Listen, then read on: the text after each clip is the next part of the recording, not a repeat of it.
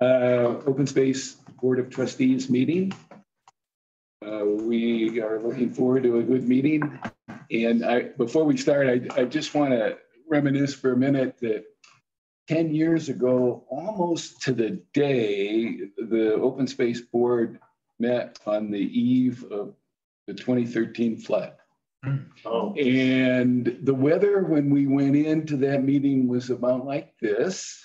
And as the meeting progressed, we started getting dire announcements from the city emergency department on Boulder Creek and abandoning the building. But true to our commitment, we finished the meeting. But when we went out, Boulder Creek was unbelievable. It was really rocking and rolling. And it's like, whoa.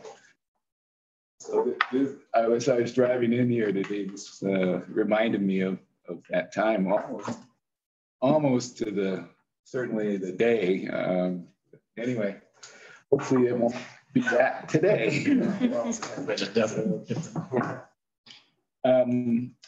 So let me run through the agenda real quickly. We do have a public comment set up. There'll be matters from the board. There's one public hearing item.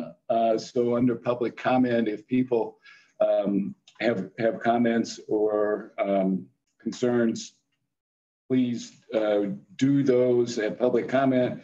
The public hearing will be a consideration of a request to approve and recommend a permitted use a portion of the city's Gephardt open space property for disposal to accommodate a sewer line connection from development. So if you want to speak to that item, there will be an opportunity when we get there on the agenda. Otherwise, public comment is the time to speak to the board. And then we'll finish with matters from the department. So I'll do a roll call of the board. Brady? Here. John? Present. Michelle? Here. And I'm Dave, and I'm here as well. And Caroline will not be here. She's experiencing some difficulties getting here via airline, so she won't be with us this evening. So we'll go to approval of the minutes, but before we do that, in the excitement of the last meeting in April, I neglected to entertain a motion and a second to approve the minutes. And so I was reminded that I need to do that so the record can reflect that that was done. So if I could have because you recused yourself. I remember being told I can't vote for it. Right. You recused yourself from it. It was a unanimous, and so I just, kind of went just right over the fact that we did the motion in a second. So if someone would make a motion to accept the minutes of the April 8th board meeting in a second, that would be great. I'll second. Great. So Michelle moved, John seconded. All those in favor? Aye. Aye. Passes unanimously. So I think we're good. Because we're present, we don't have to do roll calls because we're all present. Is that right? Oh, for the well,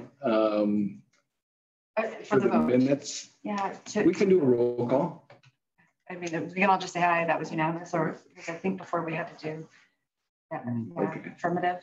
Great. John, I'm going to put you on the spot. Yes. Michelle? Yes. And I vote yes, so we're good. Thanks for keeping me on track. Yeah. Sam, if you want to go over, well, no, let's do the minutes first. So the minutes of the April meeting, if anyone has comments on page 1. I had two brief ones. I think we ought to put who made the motions to appoint. So John moved to appoint Michelle as vice chair, and I moved to appoint Leah And we'd have Brady moving to appoint me. So I think if we could just put who made the motions, I think that would be good. Are those nominations? The motion to nominate, right? Okay, page 2. Okay, page 3. Seeing none, I will entertain a motion and a second to approve the minutes. Motion to approve the minutes from the April 12th, 2023 meeting as amended. Thank you. So I'll Please hear. second that. Thank you. We'll do a roll call. John? Yes. Michelle? Yes. Brady? And I vote yes, so it's unanimous. Great. So Sam, if you would like to go through the procedures for public comment, that would be great. Yes. Sorry about that. Okay, just going to share my screen here.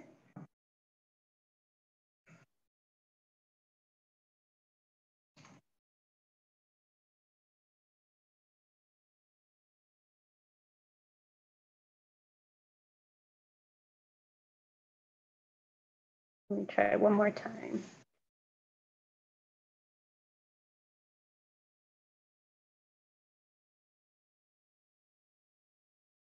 Okay. The city has engaged with community members to co-create a vision for productive, meaningful, and inclusive civic conversations.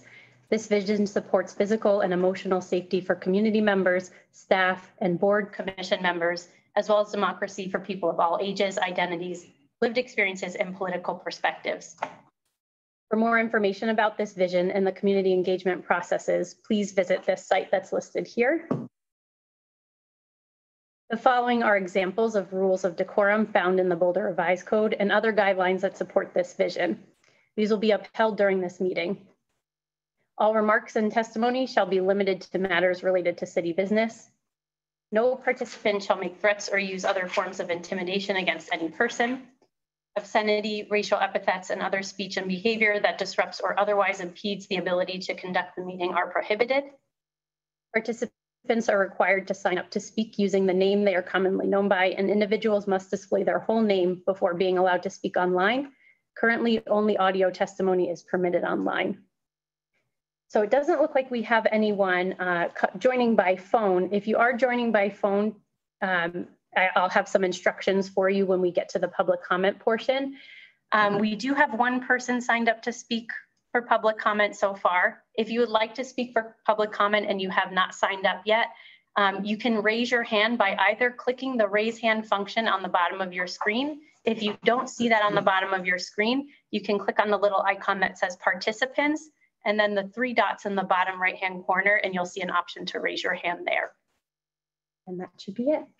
Great, thank you. And I think given that we don't have a whole lot of people signed up, we'll do 3 minutes. Sounds good. So who do we have first? So we have Mark Rosenberg signed up for general public comment. Okay. Mark, if you're there, please join us. And I see a Mark here who I believe is Mark Rosenberg. A bit of feedback I heard from the last meeting. I don't know, do our speakers see the timer on their screen? They will now. The last meeting, we're using a different application this time. So if you do not see that, please put that in the chat or in the Q&A, and we can address that. Hopefully you can see the timer that's going to be popping up now. The feedback I received was that if, as a speaker, it feels better to see the people you're addressing as opposed to just this countdown timer, which in this particular speaker provoked a fair amount of anxiety. Okay. So not only are you not speaking to anybody, you're just speaking to the amount of time you have. Okay. And so I don't know if there's, I just wanted to pass that on. That maybe this isn't the best time. Well, can you hear me? Yes, Mark, we can hear you. Okay, I don't have any timer here, but I don't think we'll need it. You don't, do you see a timer? It's a white box. Do you see that on your end? Hopefully that's. No, and the chat box is disabled, so Okay. I'll take what I can get. Well, we can hear you, so go ahead. All right, good. I'm concerned that the Open Spaces Board of Trustees is not meeting its obligations as the steward of the Sombrero Marsh. There are two issues that require your immediate attention. The first is that the water level in the marsh has been low for the past 6 months, even during periods of ample precipitation. OSMP Authority has water available through an irrigation ditch to which it has rights, but apparently did not draw as much water last year as usual. There are 2 ponds at Sombrero Marsh. The larger eastern one has been dry in recent months, often nothing more than a salt pan. Normally, we see hundreds of migratory waterfowl and raptors at the marsh each spring. This year, there have been almost none. Community residents have contacted OSMP staff. In reply, we've been told that their staff is aware of the problem and is thinking about what could be done, possibly months from now. This sounds a lot like politicians who tell mass shooting victims that they are in their thoughts and prayers. The response is not satisfactory. The irrigation ditch that runs through our community and potentially serves Sombrero Marsh has water in it now. The marsh needs some of it. The second issue that I believe you need to address is that OSBT has been mostly silent about the modular home factory that Boulder Valley School District plans to put on its property at 6500 Arapahoe. This site overlooks Sombrero Marsh. The factory's pending construction and its operation are direct threats to the marsh ecosystem. As federal money is involved, an environmental assessment is required. The initial EA was so riddled with factual and procedural errors that it was withdrawn. The new EA was issued recently and currently is open for public comment. While the more egregious factual errors have been addressed in the revised environmental assessment, there still are several serious errors of omission which should be of concern to the OSBT. Like the original, the new EA carefully omits any reference to Sombrero Marsh, even though it is just a few hundred yards downhill from the proposed factory site. The dedicated open space that is the buffer between the BVSD property and the marsh is referred to as vacant land. The revised EA again fails to discuss any alternative locations for the factory, perhaps because no others were considered. Still missing from the revised EA is any meaningful discussion of factory-related transportation issues. The BVSD is insisting that heavy truck traffic run along 63rd Street, which runs directly adjacent to portions of the marsh. The record is open for comment on the revised but still farcical EA for the BVSD school project. I urge the board to speak up for Sombrero Marsh to assure that it gets the consideration that it deserves. Thank you. Thank you, Mark. Appreciate your comments.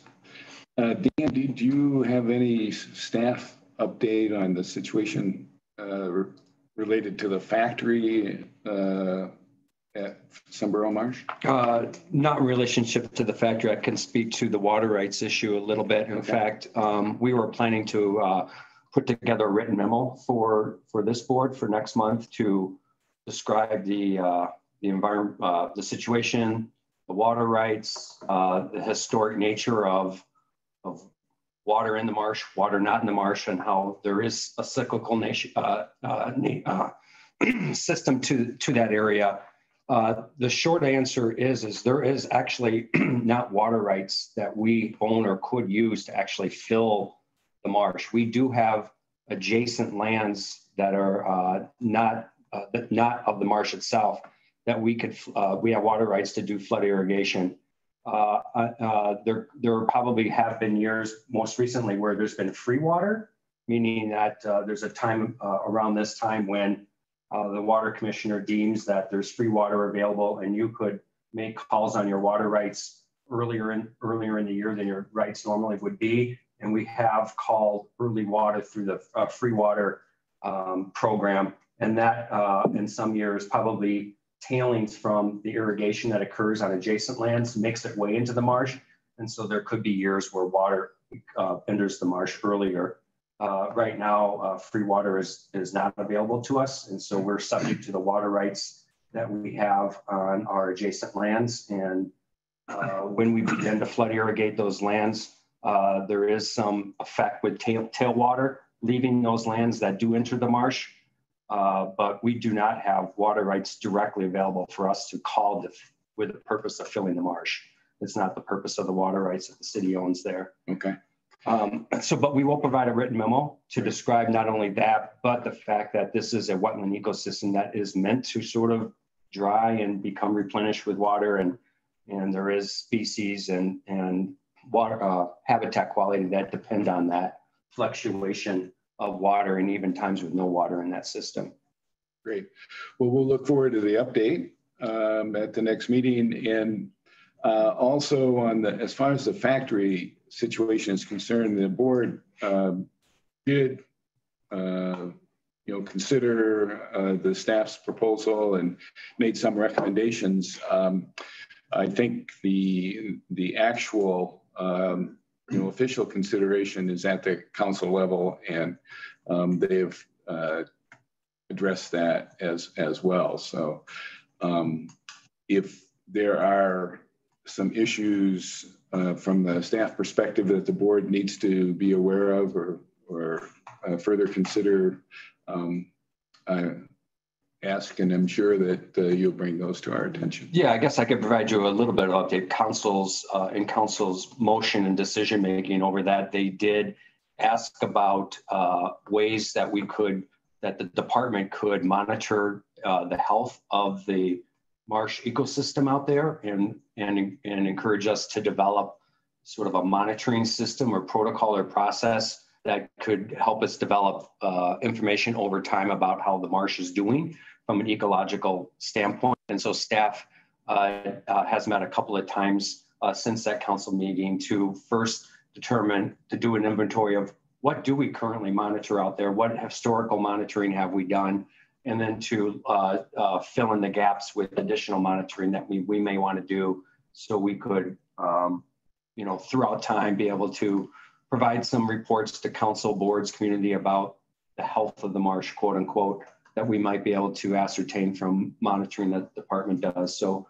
we have followed up on council's motion on that, and have begun to look at that monitoring question. Could you include that information in the update as far as kind of where staff is at? Sure. on the monitoring situation, what you'll be looking at or addressing as part of that? I think that would be helpful if that would be part of the update. Will do. Great, thanks. Anyone else, Sam? We don't have anyone else with their hands up. We do have one person who is joined by phone. So if you'd like to raise your hand to speak for public comment for items not identified for public hearing, you can press *9. I'm not seeing any other hands. Great. Well, then we'll close public comment and go to matters from the board. Under this item, this is an opportunity for us to raise questions or comments on any of the written information memos or public comment that we have received. And the written information was basically a summary of the preferred alternative approach for reducing prairie dog related conflicts to OSMP irrigated agricultural lands, an update on the community wildfire protection plan, and the 2022 master plan annual report. So if anyone would like to address comments or questions, concerns, now is a good time. Not about any particular item, but I just wanted to say that I appreciated the summary of the prairie dog, the preferred alternative approach to the prairie dog plan. And I learned a lot from reading that. I wasn't here in 2019, 2020, and I found it to be very informative and giving all that background. And so I feel like I'm prepared for our field trip somewhat more next week. Yeah, great. And one of the objectives of the field trip is to continue to provide that background information. So when June comes along and we're actually around this table discussing it, hopefully you'll feel more informed and ready to participate in that regards. But yeah, we realize that most of you were not here, and so we wanted to take some time at this memo to kind of set that background stage and provide that type of information. So thank you. I liked how you were intense community involvement. I think that's the understatement of the life. Dan, do you want to, is this a good time to just remind us and the public of the field trip? Yeah, so on May 18th, we'll be meeting here and departing here at 3 o'clock at the hub. And we'll take you to a few irrigated agricultural properties that the department manages. And through those visits, we will continue to better understand some of the issues that we'll be discussing in June. So I think we have 2 or 3 stops that are on our itinerary. We're trying to design it in a way where we're not spending a lot of time traveling between sites, so we could squeeze it all in between 3 and 5. But yeah, we'll be meeting here at the hub on May 18th at 3. Great. Hopefully that's on everyone's calendar, and we're looking forward to that. Anything else? Michelle, did you want to? Yeah, I want to bring up the issue of attendance from OSB team members. We are on May 10th, and Brady just got appointed last month. I did mention last month how honored I am to serve on this board. I take my service to the community seriously, and I believe it's important that as appointed trustees, we actively participate in the monthly business meetings, the special meetings, and other events that the department has. I'm concerned that one of our trustees, Caroline Miller, has now missed or hasn't participated in 4 meetings so far in the last 6 months, including tonight. And I understand that life happens. Travel situations happen. Internet can be funky, even in the greater United States. But I do think that at a certain point, we need to acknowledge when an appointment is being squandered. We are here to serve the community, and I don't think that the community is being served. And I think we just need to acknowledge that the lack of participation, the lack of attendance is failing our community. I don't know what we can do about that tonight. I think that I wanted to just highlight that and say that on the public record. I think when we do our retreat this fall, we ought to revisit attendance in our rules and procedures. I don't know that that's governed by us as a board, but I'd like to have some understanding of what's expected. I think it's given that we are going to attend our meetings. We're going to do our best to participate fully in our meetings, whether over Zoom, by phone, or in person. And I certainly expected that. Vacations happen and people get sick. That's life. But when there's a pattern, and especially in this 6-month period, there's been 4 meetings that Caroline has missed. We just need to acknowledge that, and I think that that's something ought to be done about it. We are failing our community. Yeah, I think attendance is extremely important, and what I'm going to suggest is that I will follow up with each board member and make sure that if there are some issues or concerns that might interfere or impact your abilities to participate in board meetings, childcare, is certainly one of them as well. And we've talked about that. And I will talk specifically with Caroline as well in the meantime. And so I will come back to the board at some point soon and just raise, if there are any concerns that we need to acknowledge and see if we can't figure out how best to work around those. So, Dave, is there not a pretty explicit attendance requirement? Yes, there is. Is the organizing language for the OSBT clear on what happens? Yes. Okay. Yeah. All right. 3 unexcused absences will require the board to address, and in fact, are grounds for removal of the board member if that's the board's desire. Dave, the only nuance of that, and I don't have it in front of me, but it may be 3 consecutive. Yeah. Oh, right. But yes, you're right. I don't know if it's just 3 meetings in general, or if it's 3 consecutive meetings. Yeah, you're right. Just right. So we'll, I think, having the full board, the COVID has, kind of interfered the last couple of years with just the overall, kind of working of boards and groups. But I do think that as we are now kind of hoping to get back to some sense of normalcy, that we should have expectations that people will be participating and attending the board meetings. So I will come back with anything I learn at the June meeting that we can address as a board. Thanks, Dave. Yep. The other thing I just wanted to say, and we do have one more official item that we need to get to under matters, but in that regard, as far as board organization, I would like to ask board members when they would like to make a comment or ask a question or whatever, to raise their hand so that I can, as we do at council, I can kind of keep the conversation somewhat organized. And I'm asking you, Michelle, to help me do that. And I know sometimes either I'm not looking at the screen or the screen is hard to see if board members are attending virtually. And I think, John, you experienced that at the last meeting.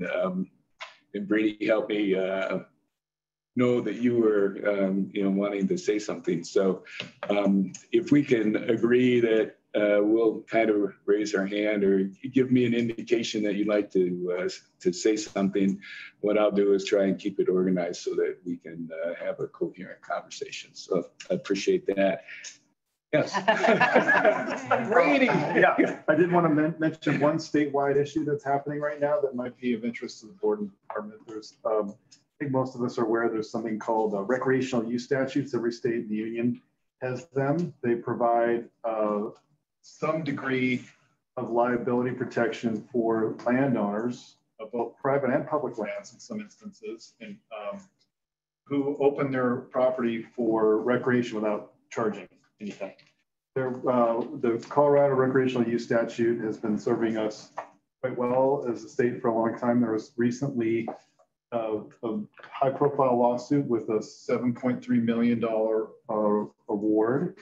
Unfortunate accident that happened at the Colorado Springs Air Force Academy, which has had a chilling effect on some private landowners' interest and willingness to keep their land open for public use. You can imagine if you're a landowner and you're getting literally nothing from no money from opening your land to public recreation, you'd want to know reasonably certainly that you're not going to lose everything because of a lawsuit. Well, 2 of our 14ers, Lincoln and Democrat, have subsequently closed as a function of this. And there's a coalition growing and building. There was a bill to address this that failed in committee on party lines. The Trial Attorneys Association and the Democrats were against it. And there is now a coalition building to try to take another run at this. And interestingly enough, Teller County and Park County are part of that coalition, the Nature Conservancy, Keep It Colorado, and Boulder Climbing Community, a little nonprofit here in Boulder, is leading a lot of the charge behind the scenes. So I just want to bring this to people's attention. Dan, I talked to you about it, and you respond, and Dave, and you responded, well, Brady, this is how, the process whereby the city may or may not actually officially weigh in on this. as a private citizen, I just want you all to know that I'm working on it, being very clear. I'm not speaking for OSBT or OSMP. That being said, the various iterations of the bill, we don't have a bill yet, but various iterations could continue the protections for public entities or even increase those protections. And I won't get into all the details, but if anybody wants to know more, I'd be happy to share that with you. And I would encourage the city to consider the implications of this potential bill on our land holdings and access. Great, thank you. And Dan, I know you're following up on that. Do you want to just weigh in on kind of? Well, I got a question for Brady, just on the timing. When do you expect a new bill to It'll emerge? be a while. It'll be a while. They're in recess. They're in recess, now. and I think the coalition is trying to take a look at what's politically most expedient and strategy. Again, not to get into too many details, but the greater coalition was caught somewhat flat-footed, and I think there's going to be an attempt to make a much more sophisticated approach this time. So I will, as soon as I have any indication of when there might be a bill, I can. That'd be great. In the meantime, I'm actually meeting tomorrow with our the city's chief policy advisor, who is the interface between staff and council in terms of developing policy statements and policy positions that the city takes. I want to learn more about how that all works, and as well as getting any feedback from the city's perspective of did we know about that previous bill? What was concerns, if any, from us? So I'm sort of on a little bit of a learning curve here. So, but I'm taking those steps to learn more about the city's process for establishing positions. Thank you. Yeah. And you could let the board know what you find out either by email or maybe under matters from the department at the June meeting. That'd be great. I had a quick question before we get to the final item. And I'm not sure anyone here can answer it, but do we know who the consultant is that is doing the update of the wildfire plan? I believe, I don't know if it's officially signed yet, but there is a firm that put in a successful application, and I think the city was ironing out the details, but it may actually be executed at this point. If Carrie Webster is listening in, maybe she could email me or give me a chat on if that's completed. That'd be great. So the last item under matters is our official comments to the City Council at its June 1st meeting on the actions that the board took to make recommendations on e-bikes. And what I have proposed is that we have a minority opinion report and a majority opinion report. And Michelle has graciously offered to do the minority opinion, and I will do the majority opinion, and also just make a few brief introductory comments to the council, just saying here's kind of how we're going to handle our part of the presentation or the comments.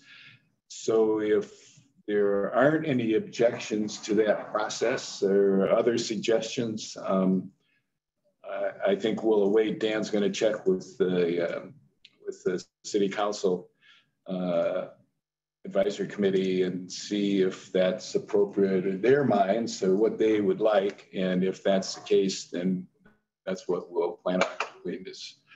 So a 3-minute comment. So it'd be a total of eight minutes or so of our comments to the council on June 1st. Are there any other questions or suggestions, or does that sound okay? Yeah, that sounds good to me. I don't know if you can find out, Dan, whether we will actually be part of the agenda, or are we spending time out of the public input? Yeah, I've seen it done in several different ways, and I'll seek to get some clarity at CAC meetings, which I'll prep in the next couple of weeks. So before the meeting, we'll for sure know. I've seen it done after staff presentation, after public board actually public hearing, then board goes in deliberations. One of their first things, how I've seen it, is they'll ask for the boards. I could also see maybe CAC would like it to be part of the staff presentation and then go to the board. So I'll get a feel for how CAC wants to handle that. Great. Yeah. We good? Yeah. Thanks. So I think that concludes matters from the board. Our next item is a public hearing on the consideration of a request to approve and recommend the permitted use of a portion of the City of Boulder's Gebhardt open space property by the City of Boulder Public Works Utilities Department in compliance with the disposal procedures of Article 12, Section 177 of the City of Boulder Charter to install, operate, and maintain a sanitary sewer connection. So, Dan, I think. Great. Well, I'm going to turn this right over to Bethany Collins, who's our senior manager of our real estate services group here at OSMP, and the real estate wing of program area of the department is the area that tends to receive disposal requests and then works them through, collects the information that's needed, assembles that information for the board. And so typically that's our real estate group that does that. And then they work across the department in order to get feedback and that sort of thing. So that over the last 2 or 3 months, that's what Bethany has been leading on. Is this is typically the requests come into the department, and then Bethany will help lead in putting all the information together. So with that, I'm going to turn things over to Bethany.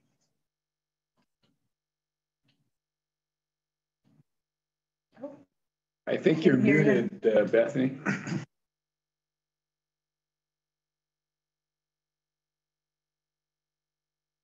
No.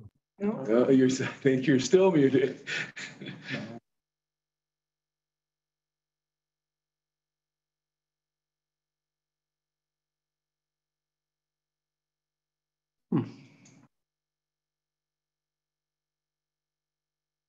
Doesn't say muted on her end, does it? No, let's see what it does.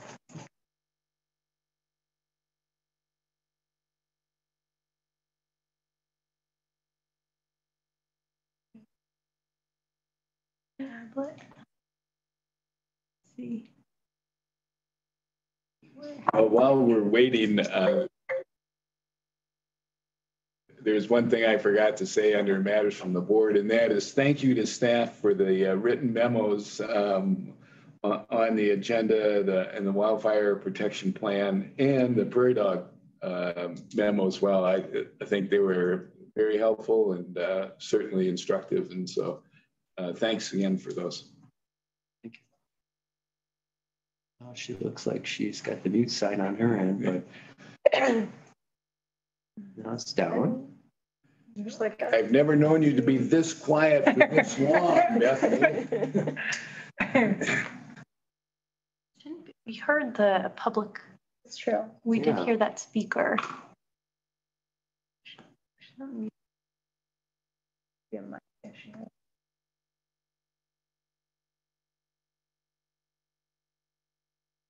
Just keep talking, Bethany, while we try different things.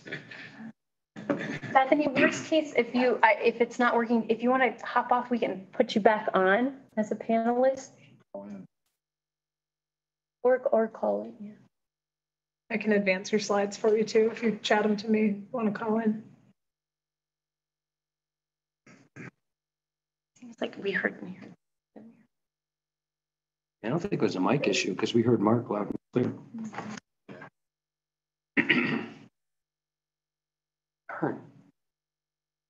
It's always something. I'm looking forward to the time we're back. Sam, is your computer? Yeah. Mine is muted. Yeah. Yeah. Really. Yeah. Other Zoom setting or something. I wonder if she has her headphones, if her device may be set to her headphones, or sometimes that's the thing to look at too.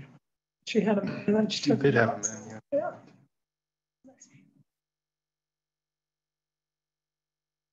Come on, John, you're our IT. Hey, I could provide some director updates that I was probably going to do later tonight. That'd be fine. Let's do that. And as soon as we get Bethany, then we'll Okay. We'll go for Just a little bit of good news. Some of you may know that we had a bridge closure going over Boulder Creek out by White Rocks on the East Boulder Trail.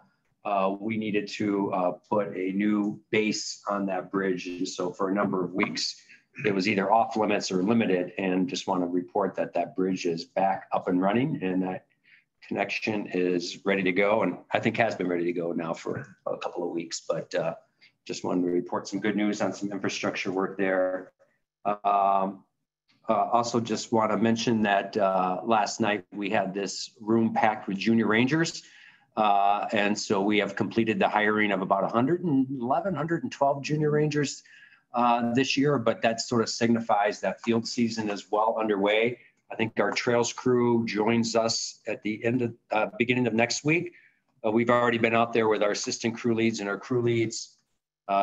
Trail crew members are joining us. The FIMP crews out there ready to go. So all of our temporary and seasonal staff are mostly in place and out on our system and through training and all that. So super excited about that work that is underway. So yeah, just a couple little tidbits there. Great. How many people applied? You have 111? Hey, yes. I think we had about 160 that applied and about 112 open. So That's lower than usual, right? Applicants? I think we had about 15, maybe 15 to 20 more last year. But this number that we have, depending on the year, it's within the range of what we see, but a little bit down from last year. Which is more or less true across all of our postings.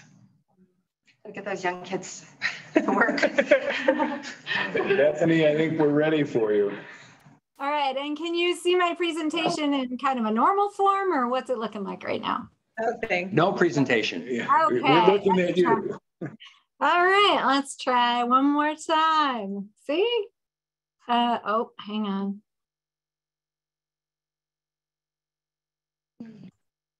Janelle chimed in 174 applicants. Oh, 174 applicants. Okay, so that is pretty normal. Typical-ish, yeah. There have been years where there were like 200 applicants, right? Okay, that's what I thought. And you hired about 50%.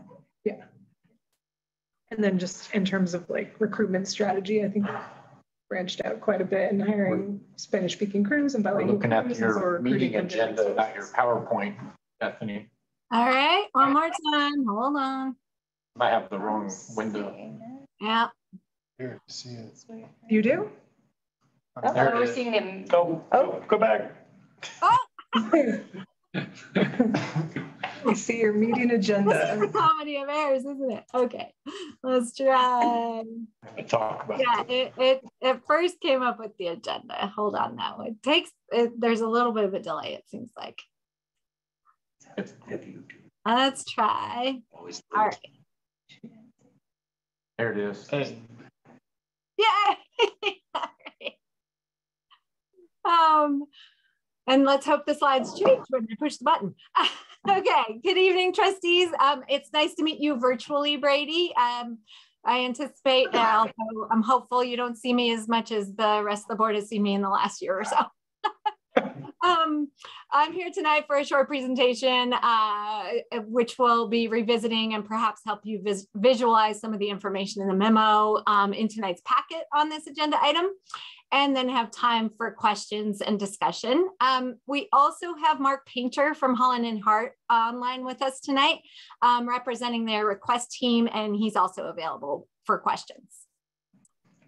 We really need to visualize a sewer line. Okay, maybe not that Not in the detailed. Let's do the high level view, Michelle. How about that? Okay, all right, that works. All right, so did it advance? Are we good there? Yeah. Yeah. Yes. Okay. And I'm not sure if you're seeing this, so I'm going to move you guys out of the way just a second. There we go. Okay, so with this agenda item, the board is considering approval and a recommendation to City Council related to a request from the Mary Beth Kent Family Trust and representatives for a permanent, non-exclusive sewer line easement across a portion of Gebhardt open space. Because the conveyance of an easement is an interest in open space land, this matter must be approved and recommended consistent with the disposal procedures of the city charter. I'm back. Bethany, can you hear us?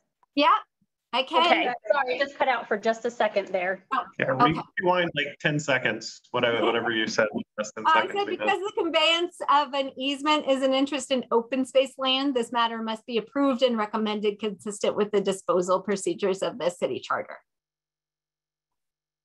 I'll slow down. Got it. Okay, the site plan application, oh, excuse me, hang on one second. Okay. I think I skipped too many slides. Okay, so for background and to get your bearings, since the South Boulder Road address is a little misleading on this, on what you've seen in the memo, the area we are discussing this evening is south and east of the S curve of 55th Street, located south of the East Boulder Recreation Center. It lies west of our Gebhardt open space property and north of the Greenbelt Meadows subdivision. Let me direct you to the diagram in the lower left to understand the properties referenced in your memo. And this presentation, which include the Kent property that you'll see, which is also known as the proposed Peacock Place subdivision, the Gebhardt open space, and the existing Greenbelt Meadows subdivision. The Kemp family has owned their 5.5-acre parcel since the 1960s and have recently applied to the city of Boulder for annexation and development of the site as Peacock Place. One of the primary motives for the annexation application is to gain city water and sewer service to the site after the domestic water well was infiltrated and damaged in the 2013 flood. And generally, septic systems along South Boulder Creek are considered unfavorable by the city. The site plan application is required to demonstrate feasible connections to existing city utility services. So in February of 2023, our open space real estate staff received an open space disposal request from the request team, which includes the Kents and Boulder Creek neighborhoods, proposing to connect the subdivision sanitary sewer to the existing city interceptor sewer in the Gebhardt open space. In order to follow charter provisions and to provide consistent review and consideration of disposal requests, open space staff worked with the request team and utilized the department's license and disposal guidance to review the request. This was supplemented with information known to OSMP program staff in order to provide a staff recommendation to OSBT tonight. This includes consideration of the available alternatives, as well as the impacts and benefits to the general public and OSMP land, resources, and programs. The Gebhardt open space property is approximately 105 acres and was acquired in 1971. It is located within the South Boulder Creek State Natural Area designated in 1999, which includes designated critical habitat for Preble's Benno jumping mouse, as well as important wetland and riparian resources. And to be detailed further later in this meeting, the open space is also the site where staff are currently implementing actions associated with Gebhardt Integrated Site Project recommended by the OSBT in 2020. The focus of this site project is to restore and protect the valuable resources on this OSMP managed property while continuing to provide positive visitor experiences.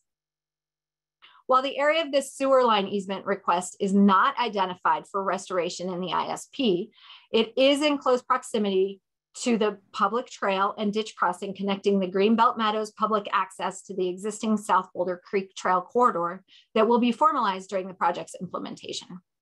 This land also provides buffer between the developed neighborhoods and the more sensitive habitat and resources along South Boulder Creek corridor to the east.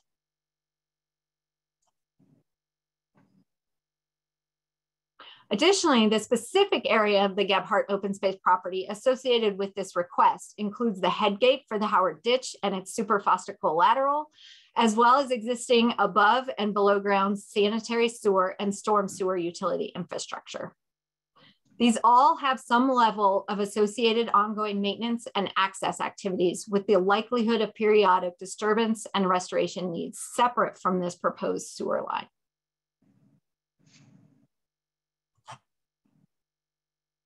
These images reflect some of those existing utilities in the immediate vicinity of the requested sewer line easement.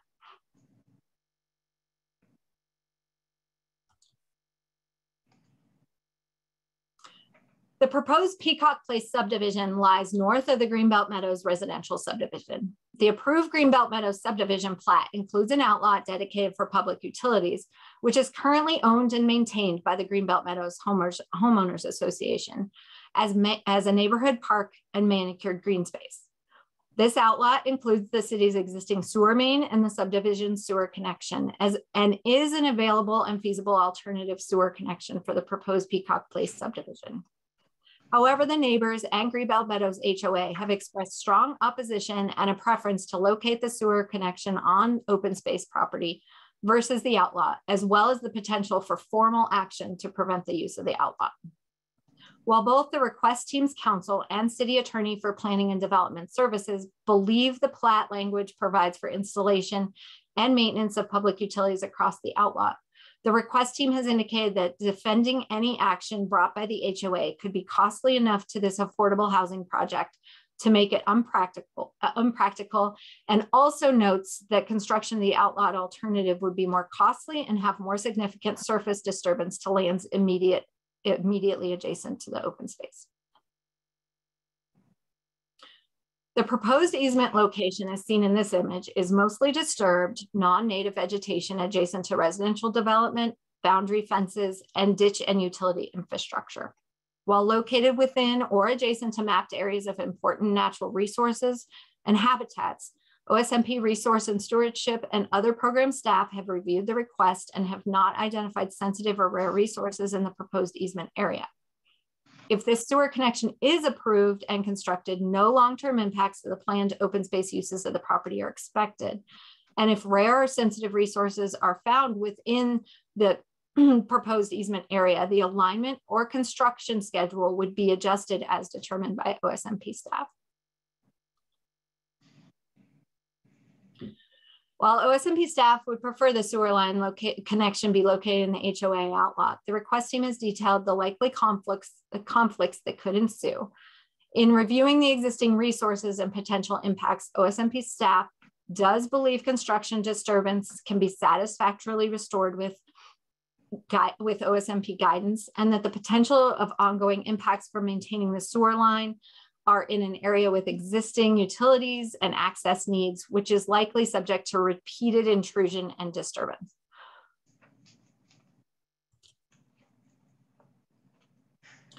The request team submitted detailed information demonstrating how the proposed Peacock Place subdivision could benefit the general public by providing affordable housing, and outlines how it supports certain development policies in the Boulder Valley Comprehensive Plan.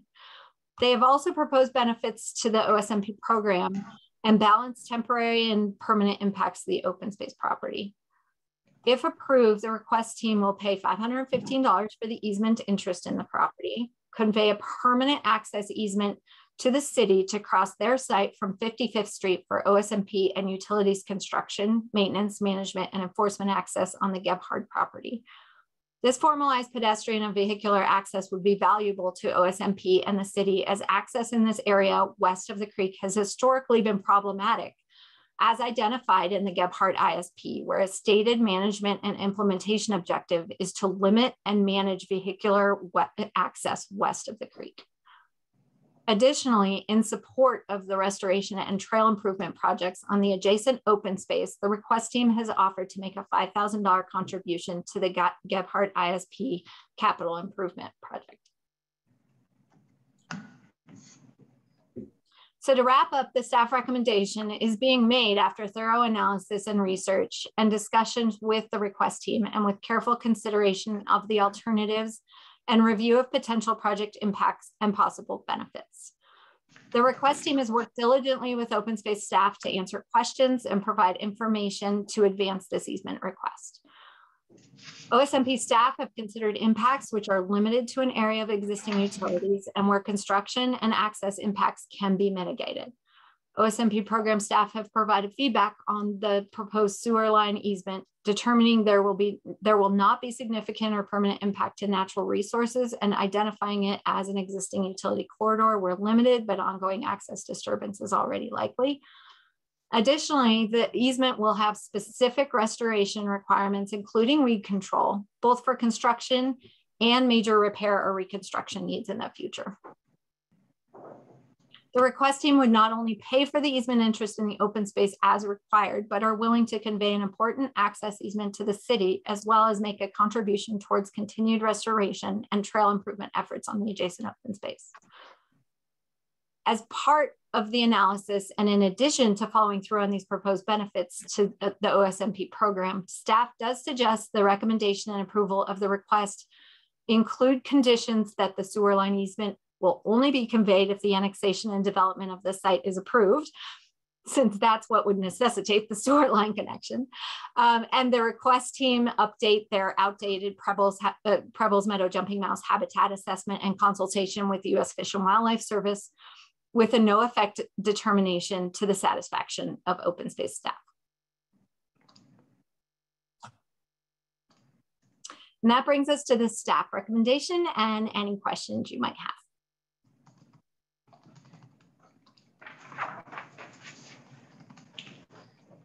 Does anyone have any questions for Bethany? Michelle? Bethany, I'm curious about the $5,000. Is that typical that a contribution would be made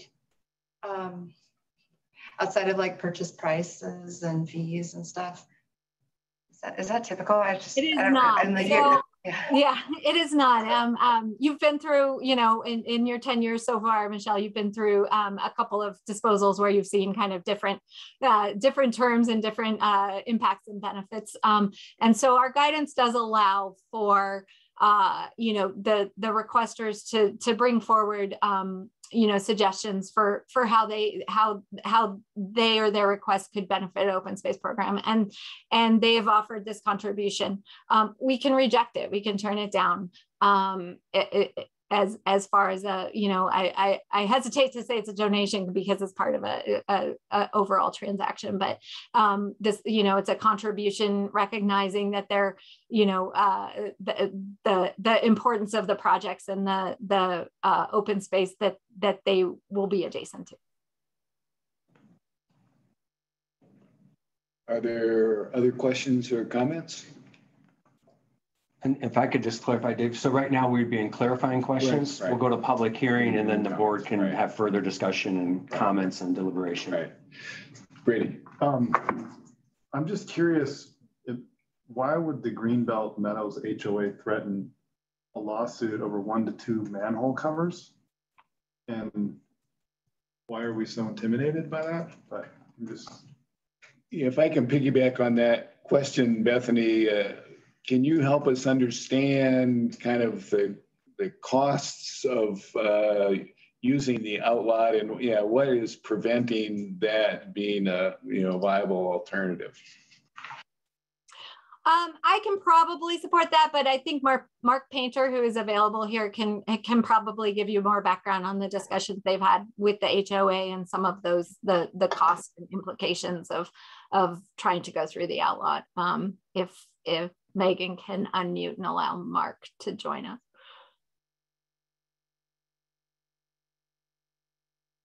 I think I'm unmuted. Am I unmuted? You are. Yes. Yep. Okay.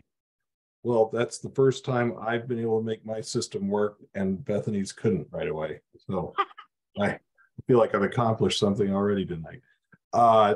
Thank you, and thank you for the question. First, let me just say that the Kents and Boulder Creek neighborhoods are very appreciative of the time and consideration of the trustees. So thank you very much for that, and thanks for all the time staff put in on this, and in particular Bethany.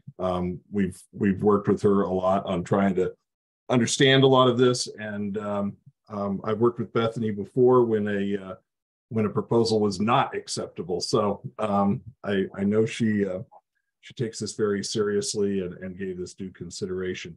There are 2 questions that were raised here, and I'll try and answer both of them. One was the $5,000 donation. The Kents, Joe Kent grew up in part at this location where he wants to redo the house, and he would hunt on that land as a kid before it was open space. So he has a great affinity for that land, and I think the $5,000 donation is just an additional benefit for for open space and shows his respect for and his love of the open space that's adjacent, and why he wants to move back into the family home and restore it. So it was a goodwill gesture on his part.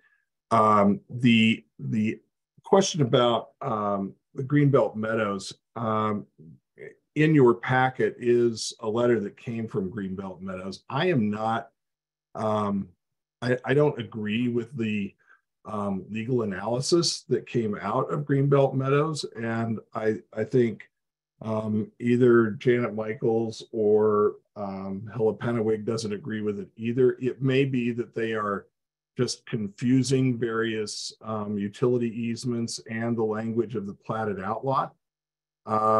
Or it could be that they really feel strongly that they want to fight it. They do not want this line to go several hundred feet down through their park that they maintain as a park and have it be disruptive to that, and also have it be an ongoing potential maintenance issue. Don Ash, who's worked with us on the utilities, we talked about the fact that when you have a several 100-foot sewer line, you've got a lot more potential for needing maintenance, and therefore a lot more potential for going in to dig things up than if you have a 70-foot line.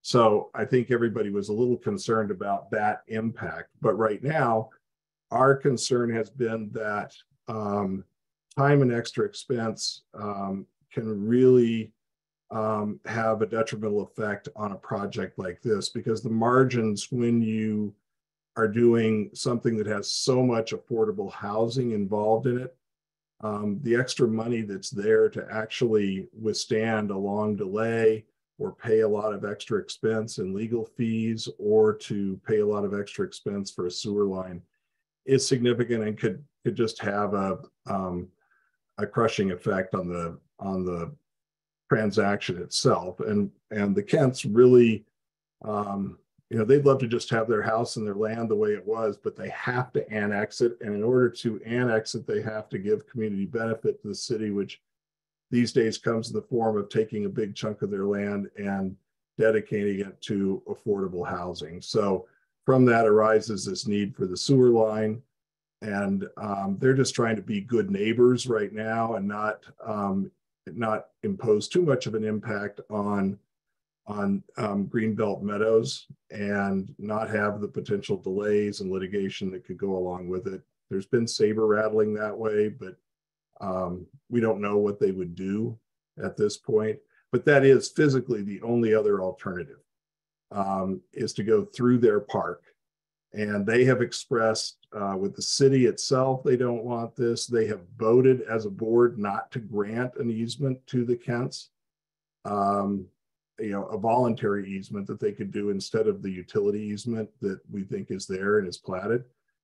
So we do see a lot of resistance and potential expense and delay that goes along with that. So intimidated, well, I think we're just being more practical than intimidated. Great, thanks for that. Bethany, I have a question. And do you have a map that shows the delineation of the floodplains regarding that property? Hang on, let me work on that. 1 second.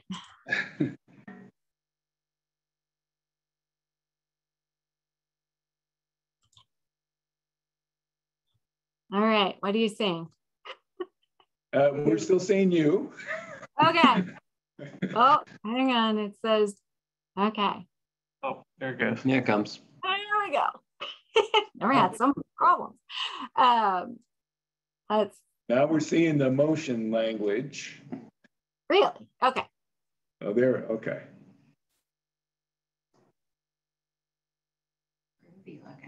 Can you quickly summarize what that map depicts? Sure. And let me see, I might be able to use a, oh, I don't think you see your mouse. What's that? We can see your mouse. And we can see your cursor. Yay, Zoom. Okay. Okay, so the light blue is the 500-year flood zone, the FEMA 500-year. The darker blue that you see up here is the 100-year flood zone. This is the Kent property, the proposed Peacock Place. Open space obviously over here. So the green is the conveyance zone and pink is high hazard. So if you're visualizing where the sewer connection would be, it would be in the conveyance zone, which does allow underground utility infrastructure. Obviously doesn't allow homes or residential infrastructure or things like that, but does allow utility infrastructure within the conveyance zone. And then as far as on the Kent property, a city land use code does allow development within 500-year flood zone. A huge amount of Boulder is in the 500-year flood zone. And then there is, to my knowledge, no proposed development or infrastructure. There's wetlands and the pond you may have seen from other aerials is in this 100-year zone. So the project plan has for the property has worked a great deal around, within the 500-year or no, flood zone. And then the proposed utility infrastructure would be allowed in the conveyance zone. So did the 2013 flood the 100-year floodplain on this property? It didn't. And if you have patience, I could probably bring that information up as well. But it was quite far away. There was a bit over on the very western side of Hogan Pancos, which is across 55th of overtopping of Dry Creek that there was a bit of flooding on that, and then was fairly limited to what you see as far as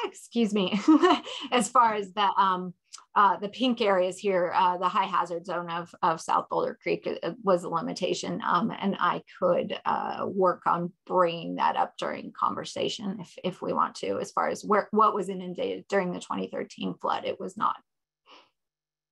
Great, thanks. And as part of the development agreement, we talked the other day, the proponents will be responsible for fencing the property between the privately owned property and open space, and whatever access that's necessary to access open space as determined by the department will be the responsibility of the proponent as well. That's a question. Yeah. If there was a future identified what's that? If there was future access identified directly from the subdivision or the developed site in the future, there is not currently. That would be the responsibility of the subdivision or the HOA at the time. Currently under the integrated site project, and I'm sorry this kind of bleeds off the screen, but the Peacock Place residents and the Kent property residents would be accessing the future trail from either the 55th Street access point or down through Greenbelt Meadows. And so we'll see those access areas later this evening. Later tonight, yep. I'm stealing all of Eileen and Jeff's thunder. We can skip our next item. Right? No, we're looking forward to that. Oh, sure. So are there any other clarifying questions? Thank you for the great presentation. Yeah, thanks. And you're going to stick around for public comment and then the board's return to comments? Yes. Okay. Well, I will open the public comment period. Is there anyone signed up, Sam? No one. We don't have anyone signed up in advance. Okay. But if you are attending, you're welcome to raise your hand. Just a reminder, there is either a raise hand function on the bottom of your screen, or you can click the participants icon and you'll see 3 dots in the bottom right-hand corner. You can click on that and see an option to raise your hand. And we do one participant joining by phone. If you're joining by phone, you can press *9 to raise your hand.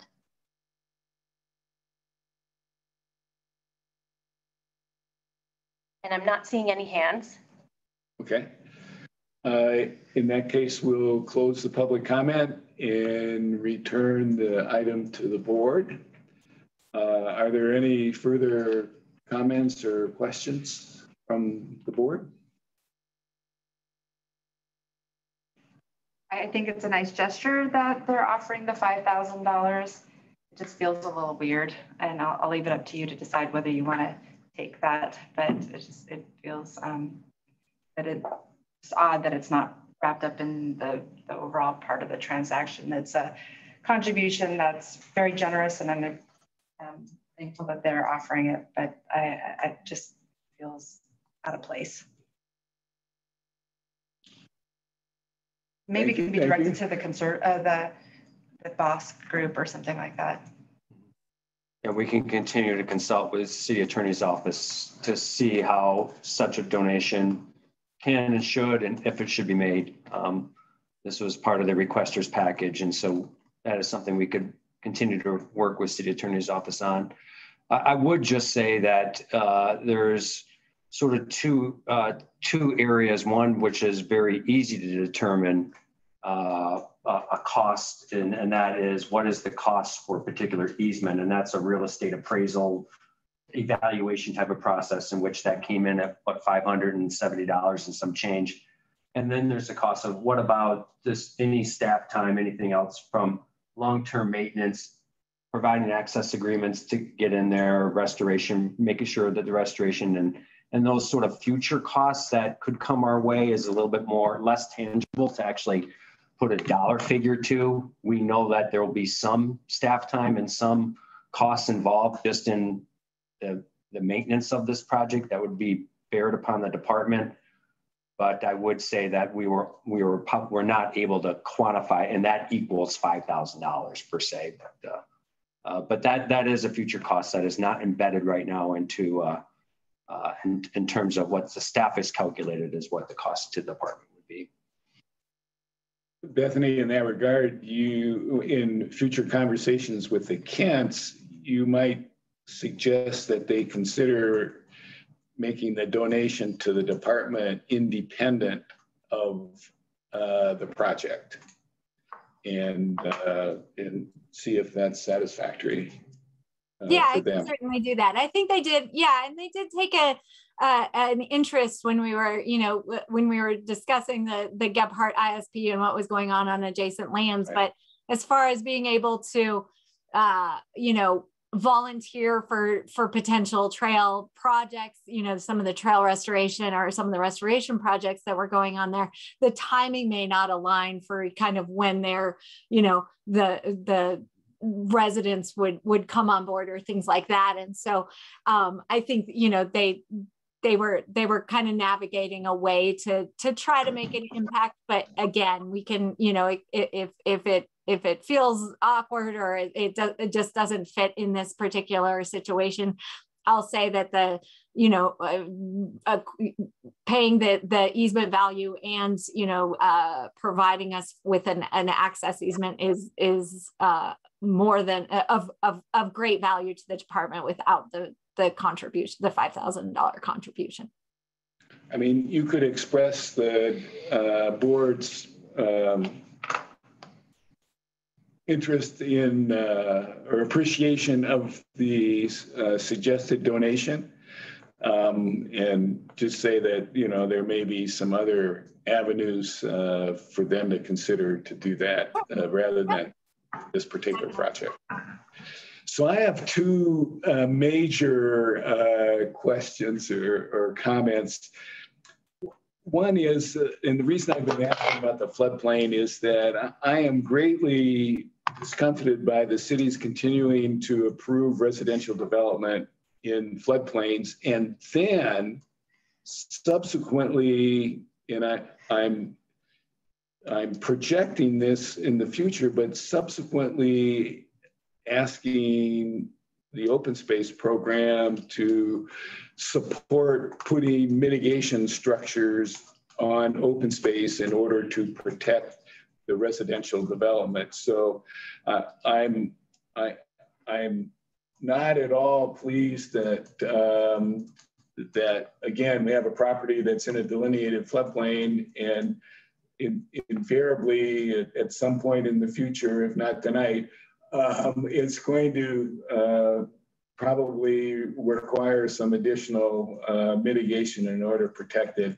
And I think realistically that mitigation is always targeted on open space. So I'm concerned about that. The second thing that concerns me is that the open space program, a purpose of the open space program is not to support residential development.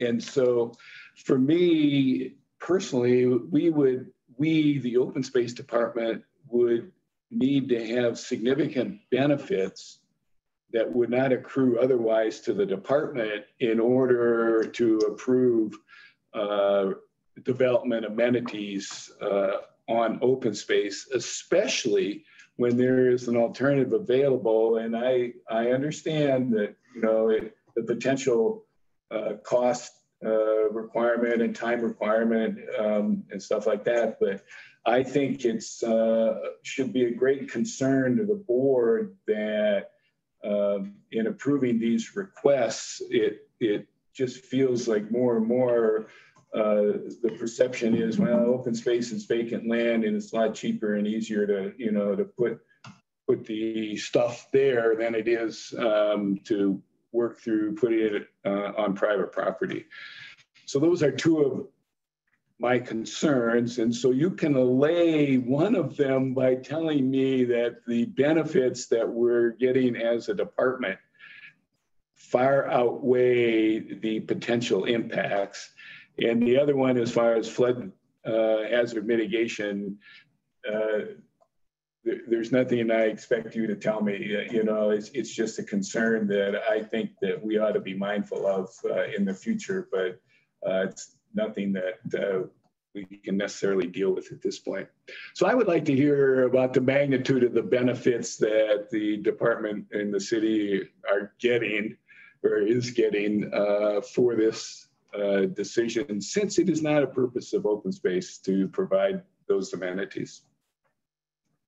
Yeah, I can say, you know, in consideration of this and based on the location of the connection, that the proposed benefits without the $5,000 contribution still outweigh the concerns and impacts, you know, or the permanent or ongoing or long-term concerns or impacts.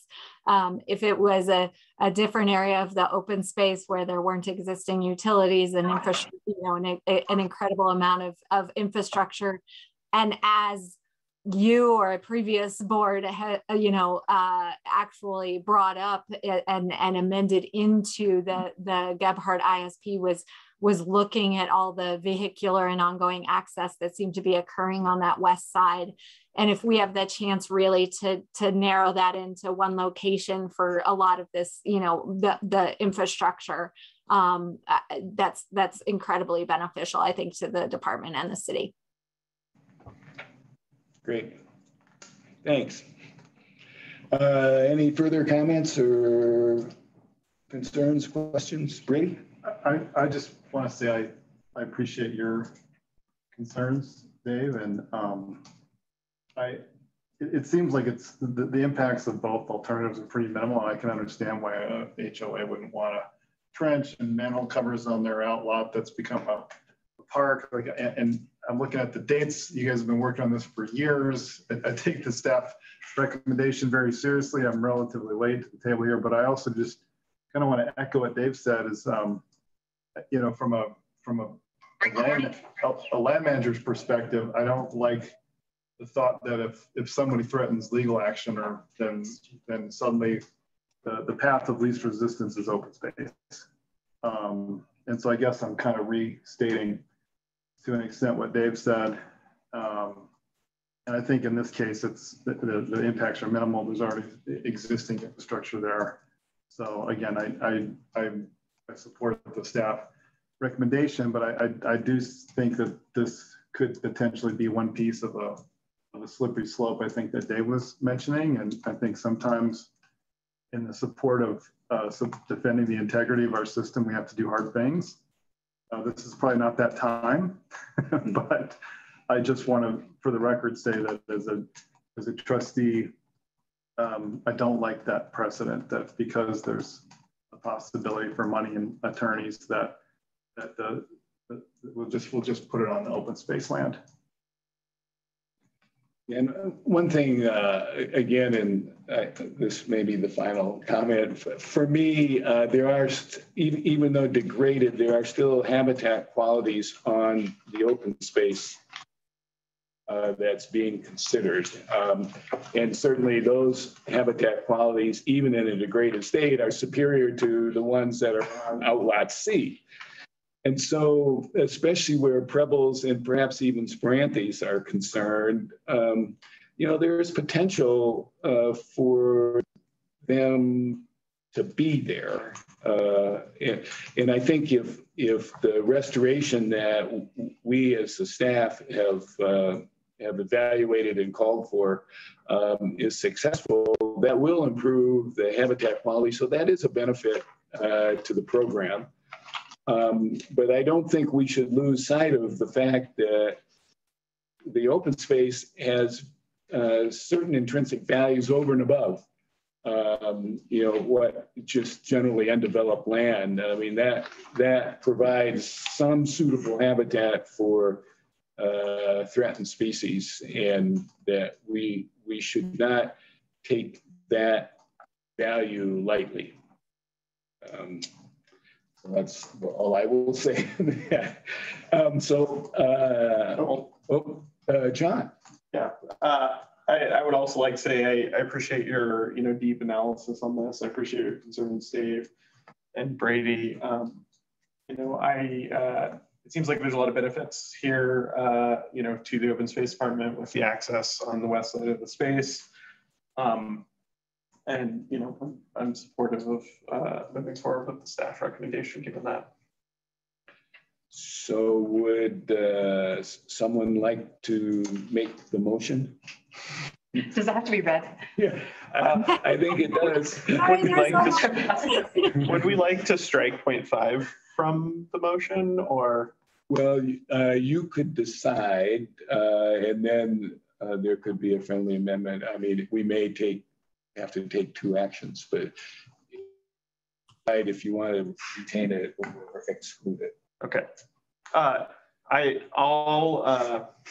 you want me to read the whole thing? Yes. Yes. For the record. That's why you handed me the piece of paper. I see how it is. OSMP staff, I motion that I move that the Open Space Board of Trustees approve and recommend the City Council approve the request for a permanent, non-exclusive sewer line easement across a portion of the City of Boulder's Gebhardt open space property for the installation, operation, maintenance, repair, and replacement of a sanitary sewer connection to serve the proposed Peacock Place subdivision at 5691 South Boulder Road, pursuant to the disposal procedures of Article 12, Section 177 of the City of Boulder Charter, and the following conditions have been met. Approved annexation and site review for the development of the 5691 South Boulder Road property that would require such sewer line connection. 2, updated Prebbles Meadow jumping mouse habitat assessments and consultation with the U.S. Fish and Wildlife Service with a no effect determination to the satisfaction of OSMP staff. Payment of $515 for the sewer line easement interest in OSMP property, and conveyance of an access easement to the city from 55th Street across the 5691 South Boulder Road property to the adjacent Gebhardt open space property for limited non-public utility and open space construction and maintenance access, and contribution of $5,000 to OSMP's Gebhardt ISP capital improvement project. Is there a second? I'll second it. Further discussion? So to be clear, we included 0.5. We did. Accepting the 5,000, which I support. I think you'll look a gift horse in the mouth, as it were. And thank you very much for that contribution. That's my take on it. So I support that. Is there any further discussion? So we'll do, and Bethany, we lost you again, but we'll do a roll. Oh, there we go. Can you hear us, Bethany? I'm sorry. Yeah, I'm okay. We'll do a roll call vote. It's been moved and seconded. John? Yes. Michelle? Yes. Brady? Yes. And I will vote yes as well.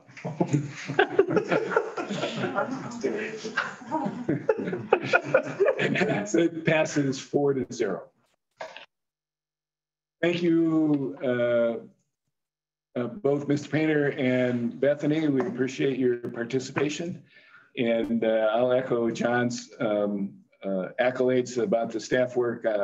I think a large part of my vote, and Brady already emphasized this, was the staff's review of the various values that are associated with or adjacent to that property, to the open space property. So thank you very much for all that participated in that. Thank you all very much. Thank you. Before we go in, we're ahead of schedule, which is great. We can certainly take a break. Why don't we, can we do a 5-minute? Yeah, and then before we get into the budget. Maybe a 10-minute in case it's the budget. You want to come back at 7:35? Yeah, let's 7:35. 7:35. You want to find out about the 3 consecutive versus just 3? Or? I'm trying to find it. Yeah, I got a question for Gina. Maybe she could just quickly point it to me, point out where that's located. So let's see if she gets back to me. Okay, so we're recording again and we're back online. Okay, great. Thank you. Thank you. So we are now under matters from the department, and Dan, it's in your court. Yeah, so we have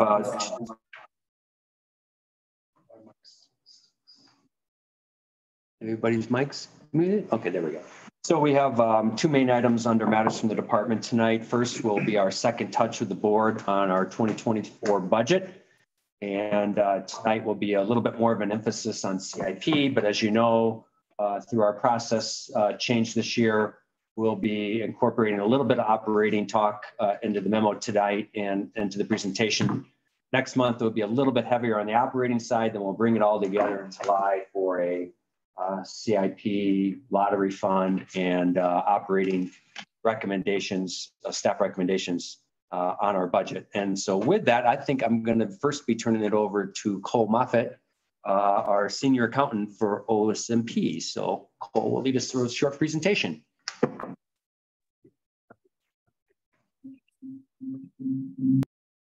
Sorry. Yep, there you go. Wow, all right. Good evening, trustees. My name is Cole Moffitt. As Dan said, and tonight myself and Sam McQueen will be presenting the draft 2024 CIP and operating budget with focus on CIP. So here is next slide. Here's a quick overview of what we'll be discussing tonight, including an update on the budget process, an overview of capital expenditures, a review of CIP trends and project highlights, and any time at the end for questions that you might have. And so as you can see from this calendar, tonight is the second touch on the 2024 budget, in which we will focus on the proposed CIP and operating budgets. And we will convene again for the third touch on the budget materials on June 14th, with department budgets due to central finance on June 23rd. So starting with a quick budget process update, the first adjustment to base was packaged and submitted to finance since we last met. It is still currently in review, but you can see a list of what the department proposed in attachment A of the memo. Capital carryover from previous years used to be on the first ATB list. However, it is now a separate process that runs concurrent with the ATB and is in process and review and should be posted here shortly. Second, we received budget guidelines from the finance department on items such as, fleet repair and replacement cost, computer replacement costs, et cetera. And OSMP expects to have an increase to our operating base in 2024 from these costs. Next slide.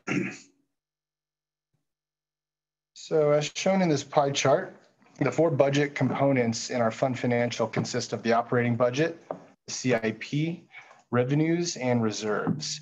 Today's presentation and discussion will focus on CIP. Next month, we'll bring the CIP operating budget, revenues, and reserves all together. So diving into the CIP, here are the basic elements of a capital project. Projects should typically create, maintain, or enhance public infrastructure. They are discrete in nature with a defined start and end date, typically over $50,000 in costs, or projects of the same type totaling more than $50,000. CIP projects typically do not build in FTE additions. The operating budget supports our standard hires and FTEs, and we want to adhere to definitions and transparencies with Planning Board. The OSMP CIP represents about 20% of the overall budget. Ongoing projects that do not meet the definition of CIP are located in the operating budget, and these types of projects are not a major source of department expenditures. So looking further into our draft CIP, all projects have been reviewed for definition, and many projects will be proposed this year as ongoing operational needs. An area where you will see this is in projects tied to ecosystem health and resilience focus area. And we would like to highlight this is not a reduction in funding for EHR, rather a shift from projects that have been historically funded through the CIP, which are now properly reclassed to operating starting in the 2024 budget. Slide. And so based off this chart, here's a small sample size of a few projects that, like I said, have been historically funded as CIP that will be operating moving forward in 2024. And as shared during the April business meeting, staff have reviewed the definition of CIP as part of the work planning process. If a high priority project has elements that are ongoing, contribute to core services, or support the department's day-to-day work, it will be proposed as additional operating need in 2024. A detailed overview of the proposed operating budget adjustments will be presented during the June business meeting. And now I'll turn it over to Sam for CIP trends. Thanks, Cole. So turning to CIP trends now, the draft 2024 CIP is about $7.2 million, while OSMP expects to program additional revenues in 2024 over 2023 amounts. As Cole just mentioned, we took a closer look at the definition of CIP, which will result in many projects being proposed under the operating budget.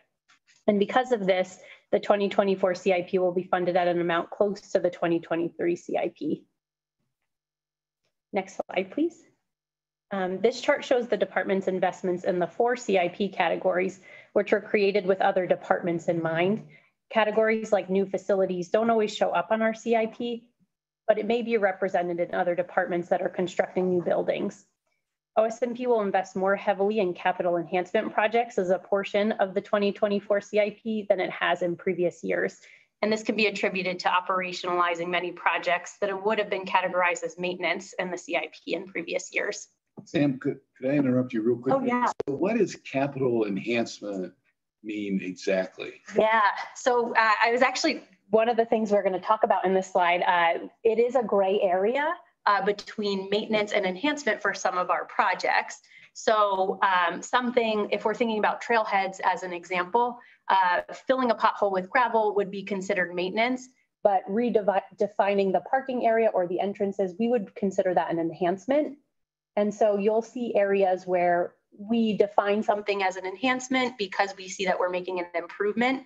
But there's also an argument that there's a piece of maintenance in there. So that's sort of why we try to be consistent with the categories over the years, but you'll see that we try to get really specific about what we're doing in our projects when we define something as an enhancement versus maintenance. So is the word enhancement of city importance? Yes. Does it mean?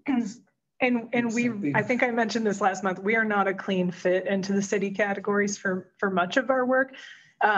Most of what you're going to see as a maintenance definition is repair in place with no adjustments to footprint or anything like that, right? So when we're talking about things like ecological work or whatever, which is not infrastructure, to your point, it's a gray area and we try our best to fit. The categories do apply citywide. They are reported out citywide and by department, and those are used to inform priority-based budgeting. So across a bunch of the master plans and citywide plans, the focus in a budget downturn is take care of what you have and prioritize system maintenance. And so they use that enhancement category to inform reduction cycles. And so I would say, I agree with Sam, in most of these enhancement projects, there is a large element of we're taking care of what we have. Yeah, I mean, the cleanest example is if you acquire a piece of land, that's an enhancement to the system. If you build a brand new trailhead, like what's called for a Coyote Trailhead North Tip, that's an enhancement. You know, those are the clean examples of what we have as enhancement projects, right? So, okay, great, thanks. Can I just follow up? Sure. And the only real practical implication is that CIP versus ops impacts your cash reserve calculation. And are there other like practical implications of how the categorization happens? Yeah, and you can chime in too. So the way that we budget for operating is an assumption of base, continuing, and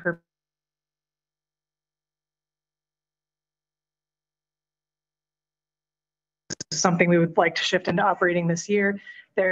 It is, you don't have to request it again in any subsequent year unless you're making a substantial change. And so it allows us to say in any given year, we will be doing ag fencing, and we have the flexibility to determine what property that will be on and what the priorities are and go and deliver that work.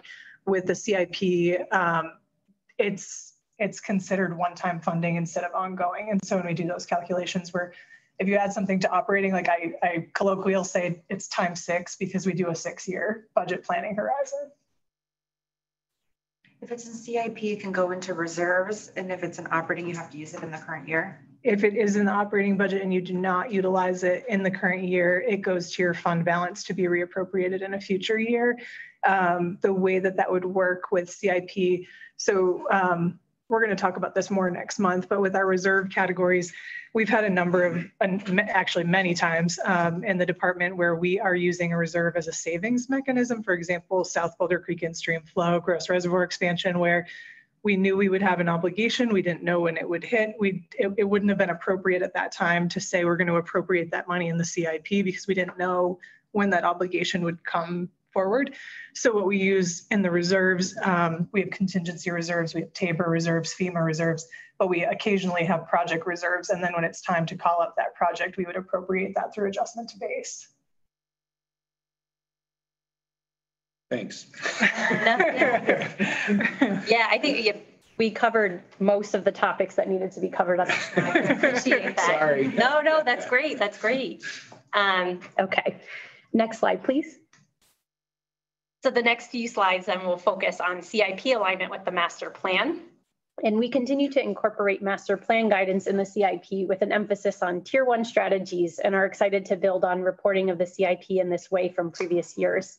As a reminder, our CIP projects align with the 5 focus areas of the master plan and their corresponding strategies.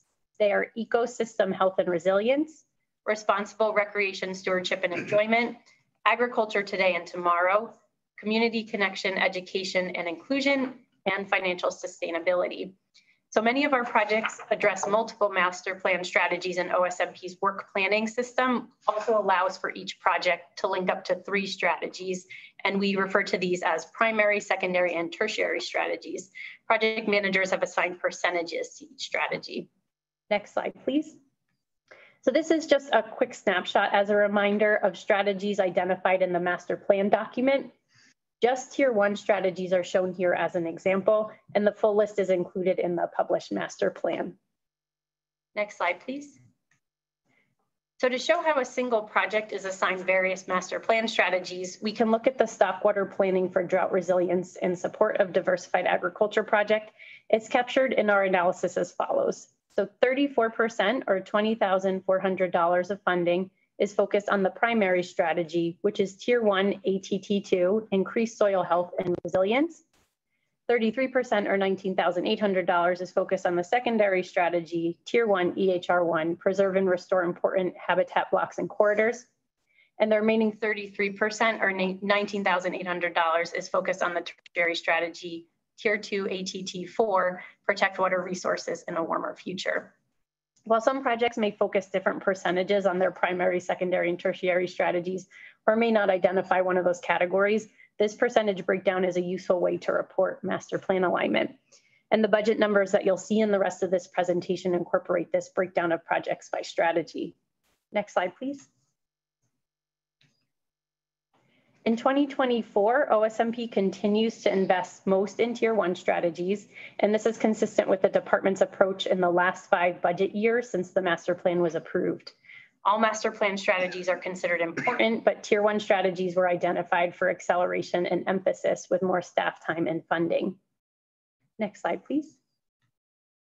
And different from previous years, this chart shows that the department is proposing projects that invest the most dollars into RRSE strategies in 2024. EHR strategies receive the highest investments in the 2023 CIP. And this can again be attributed to proposing many projects with ongoing maintenance features under the operating budget. So during the decision-making process, it was determined that many ongoing maintenance needs that were tied to EHR strategies would be more appropriately funded in the operating budget. We'll present operating budget details and master plan alignment in a similar way so the OSBT can get a better understanding of total investment in each of these focus areas. And next slide, please. So this final slide details investments in each focus area, as you just saw on the previous slide, and examples of projects with some level of alignment with those focus areas. So as a reminder, the example projects listed on the right have some level of funding going toward the focus area where they're listed. You can see here that projects that align with a particular focus area support a handful of topics. A more detailed list of projects and their alignment with the master plan strategies is included in this month's packet. And next slide, please. So closing out, does the OSBT have any clarifying questions regarding the department's draft 2024 CIP and operating budget? Quick ones. Sure. What's the percentages that you attribute to these expenses to different strategies? Is there presumably there's a methodology behind that?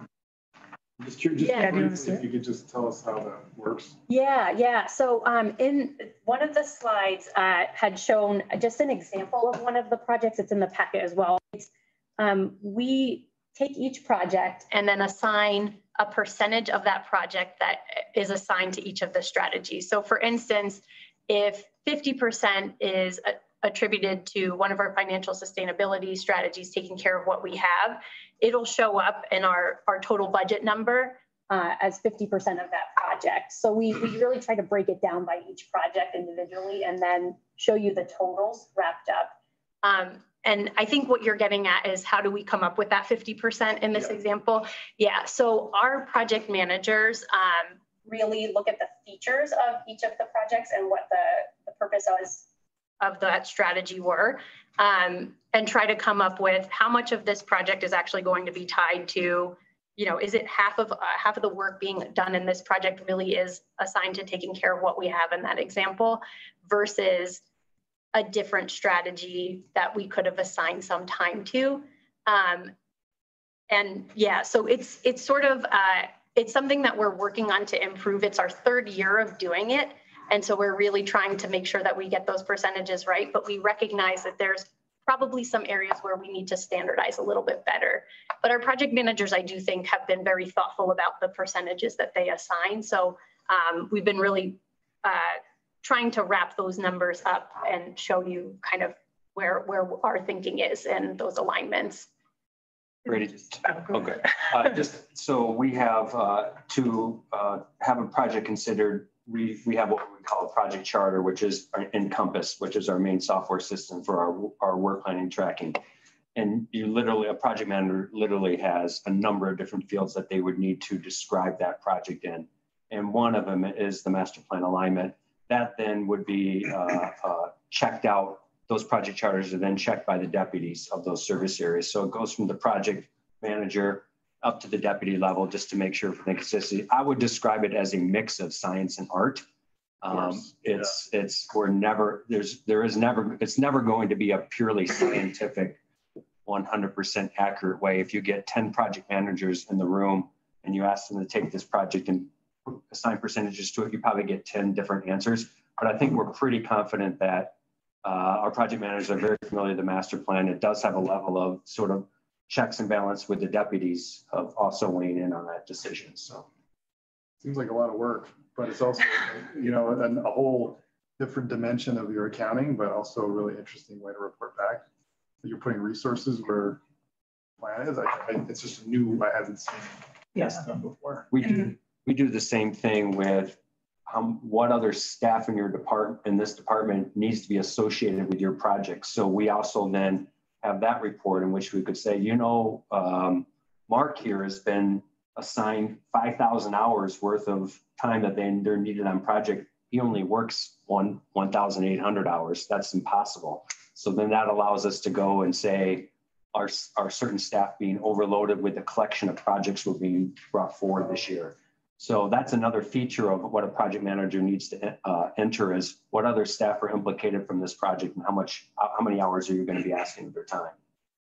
So those are two different important features that we've built in over the last 5 years. Up to over 2,080. You can we know it sounds accurate if it's over 2080. No, I just, yeah. Well, I just want to put it in a little context too, of just comparing. So we have the fund financial, which Cole referenced, which is our financial statement that rolls up into our state financial reporting, city financial reporting. And then the master plan tracking, I mean, the other reason that that's important to, well, the primary reason that's important to us is when we do our annual reporting and 5-year reporting on master plan progress. The first year after the plan was adopted, we did not use 3 strategies and we used 1. And when we came to present, actually staff felt very uncomfortable and we got feedback from the board at that time to say, these strategies are really interconnected. And when you have a report out that says, you know, 100% went into whatever one strategy is, it appears as though we're not investing in these other strategies, which feel really interrelated. We are making progress on those things. And so after, to your point, we've done this 3 years because the first year we did not have this practice. And so the system is limitless. We could have 10 strategies. It got to a place of like, okay, to the art point, let's find something that feels realistic to accomplish and still gets at the interconnectedness of that work. The master plan has these levers in it that says, you know, EHR investment over 10 years needs to be between this percent and this percent. And so that allows us to report out on whether or not we're following up on that. Those are in exactly. And then, you know, it's our first master plan. And I think one of the areas of learning for us is we built those targets specific to the CIP, and we did not factor in non-personnel budgets into the way that we're tracking those things. And so CCEI, as an example, the bulk of their work is operating. It's education programming, rangering, welcoming, visitor, things like that.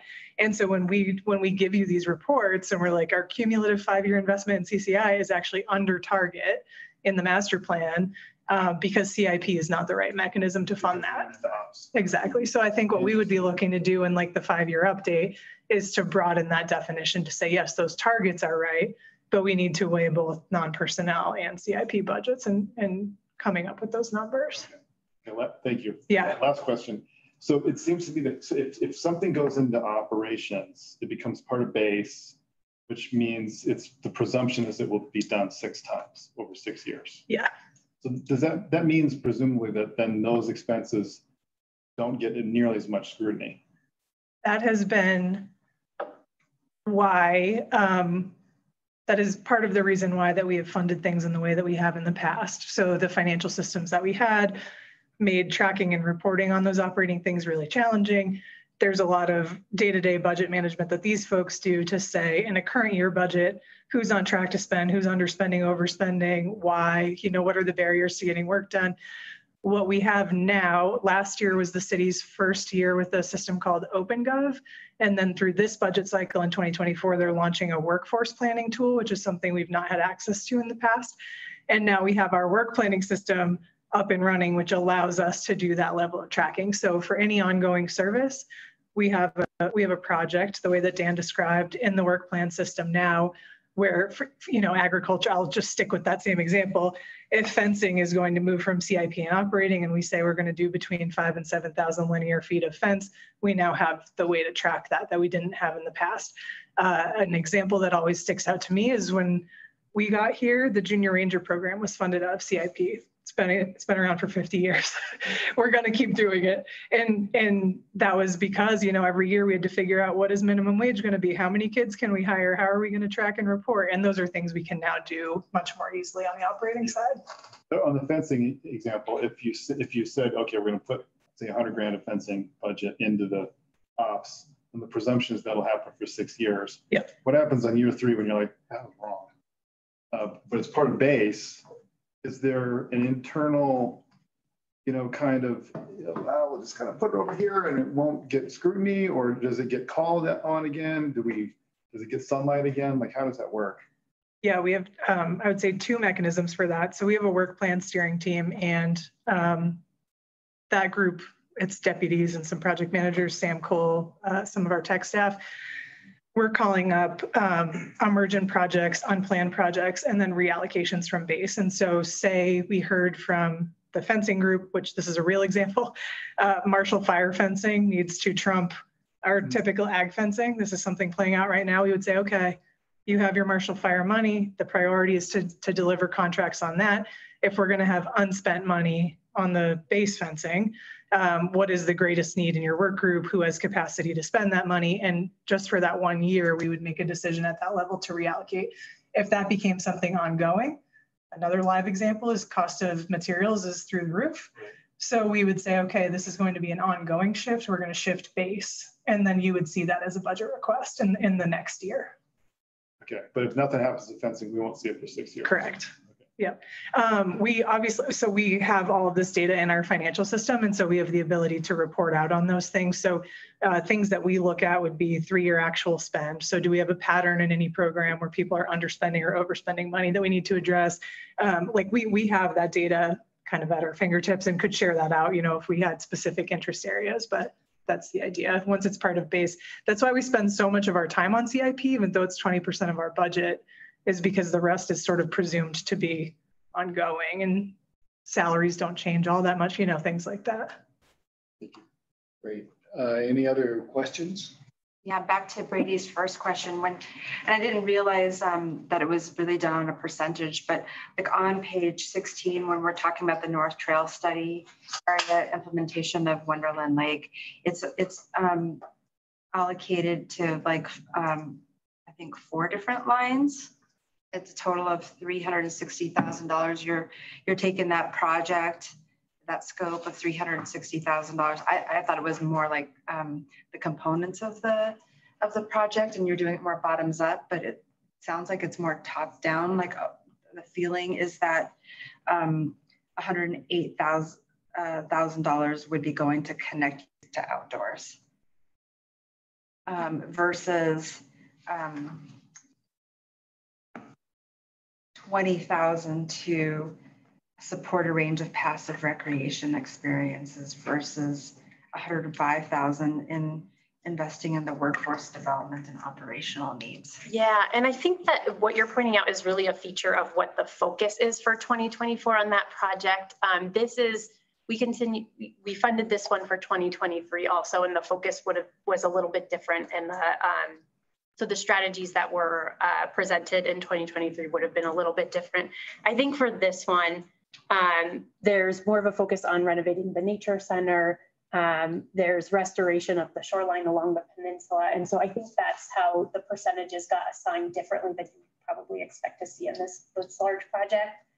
If you look back at the 2023 assignments for each of the master plan strategies, it was likely a different outcome, a different breakdown for the strategies because of the focus of the project that year. Because last year we approved the North Sky Trail as a big one that we're not going to see that's done, even though the project's not done, but the approval of that CIP budget is done. It's this year's money, yeah. Yeah, and this year. Last year we approved it, and this year it gets spent. But so we're not going to see that again unless you have some overages and you need additional funds. But and with this back to the sort of allocation, you're looking at that project and you're figuring out the different components that go toward the different focus areas in that particular year of funding. That's exactly right. Yeah, I mean, to Lauren's point and to Dan's point when they were talking about our Compass system that we use to track this information. Our project managers do go in multiple times. We have these sprints where we ask them to input new information and update information. And so at least twice a year, they're going in and making sure that they have the right strategies assigned and updating information. And then we have a point of the year where we say pencils down. And at that point, we expect that strategies have probably changed from the year before if they've updated what the purpose of the project is and what they're asking for the next fiscal year. As opposed to what they asked for in the previous fiscal year. So I think you'll find that, that for a lot, you've brought up, I think, probably one of the examples that has the most change in strategies from year to year, but we probably have a few other examples where the strategies have changed from what we had presented in 2023. Great. I have one question on carryover that I probably should know the answer to, but I can't. If I know it, I don't go well. So what happens to, how is carryover handled? I mean, it's a $12 million, almost a $12 million component. So how is it handled? Yeah, and in the past, and just correct me and add, Cole's our carryover expert these days. In the past, the way that was handled, so you have budget appropriated, say in 2022. Maybe we encumbered the funds, or maybe we're planning to early the following year, whatever. In the past, you would need to carry over that money and it would be posted through adjustment to base. Council would give you the approval to carry over the money. The change in thinking now in the finance department is what council approved was the dollar amount to go and do that specific project. And so if you are still doing that project and if that dollar amount is right, you already have approval to go and execute that work, and all that's changed is really the schedule around when you're going to be able to do it. And so it's, to Cole's point, it's now a concurrent process where finance is still auditing that, still reviewing that. Anytime we overspend a project budget, we have to make that whole before they'll allow us to roll into the next year. But it's something that they don't want to put back on the council docket because the council has already approved the list of projects. With us, you're correct, that number is a lot of money. What 5 million of that is the balance on the acquisition fund, and so we're carrying that to make sure we have appropriated dollars for high priority acquisitions. And then what we do through work plan steering team, through the directors team, is we would be looking at the end of every year, do we have clear scope, construction timelines? Is the project no longer going to happen and we need to deobligate that money? If we decided to do that, so an example that we're working through right now, we're in permitting delays on some trailhead projects that now won't be done until 2025.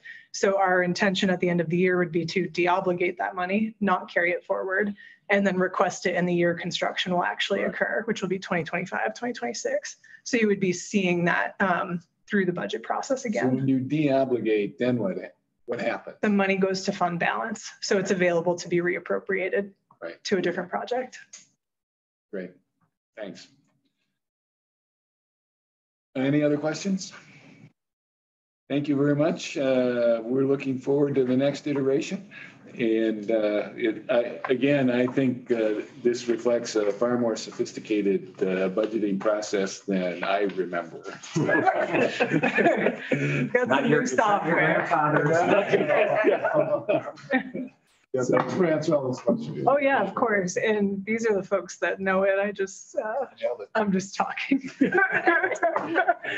Great. All right. Okay, thanks. Thanks, y'all. So we're going to be moving on to our second matters from the department, which is an update on implementing a site plan that was brought before you all about 3 years ago.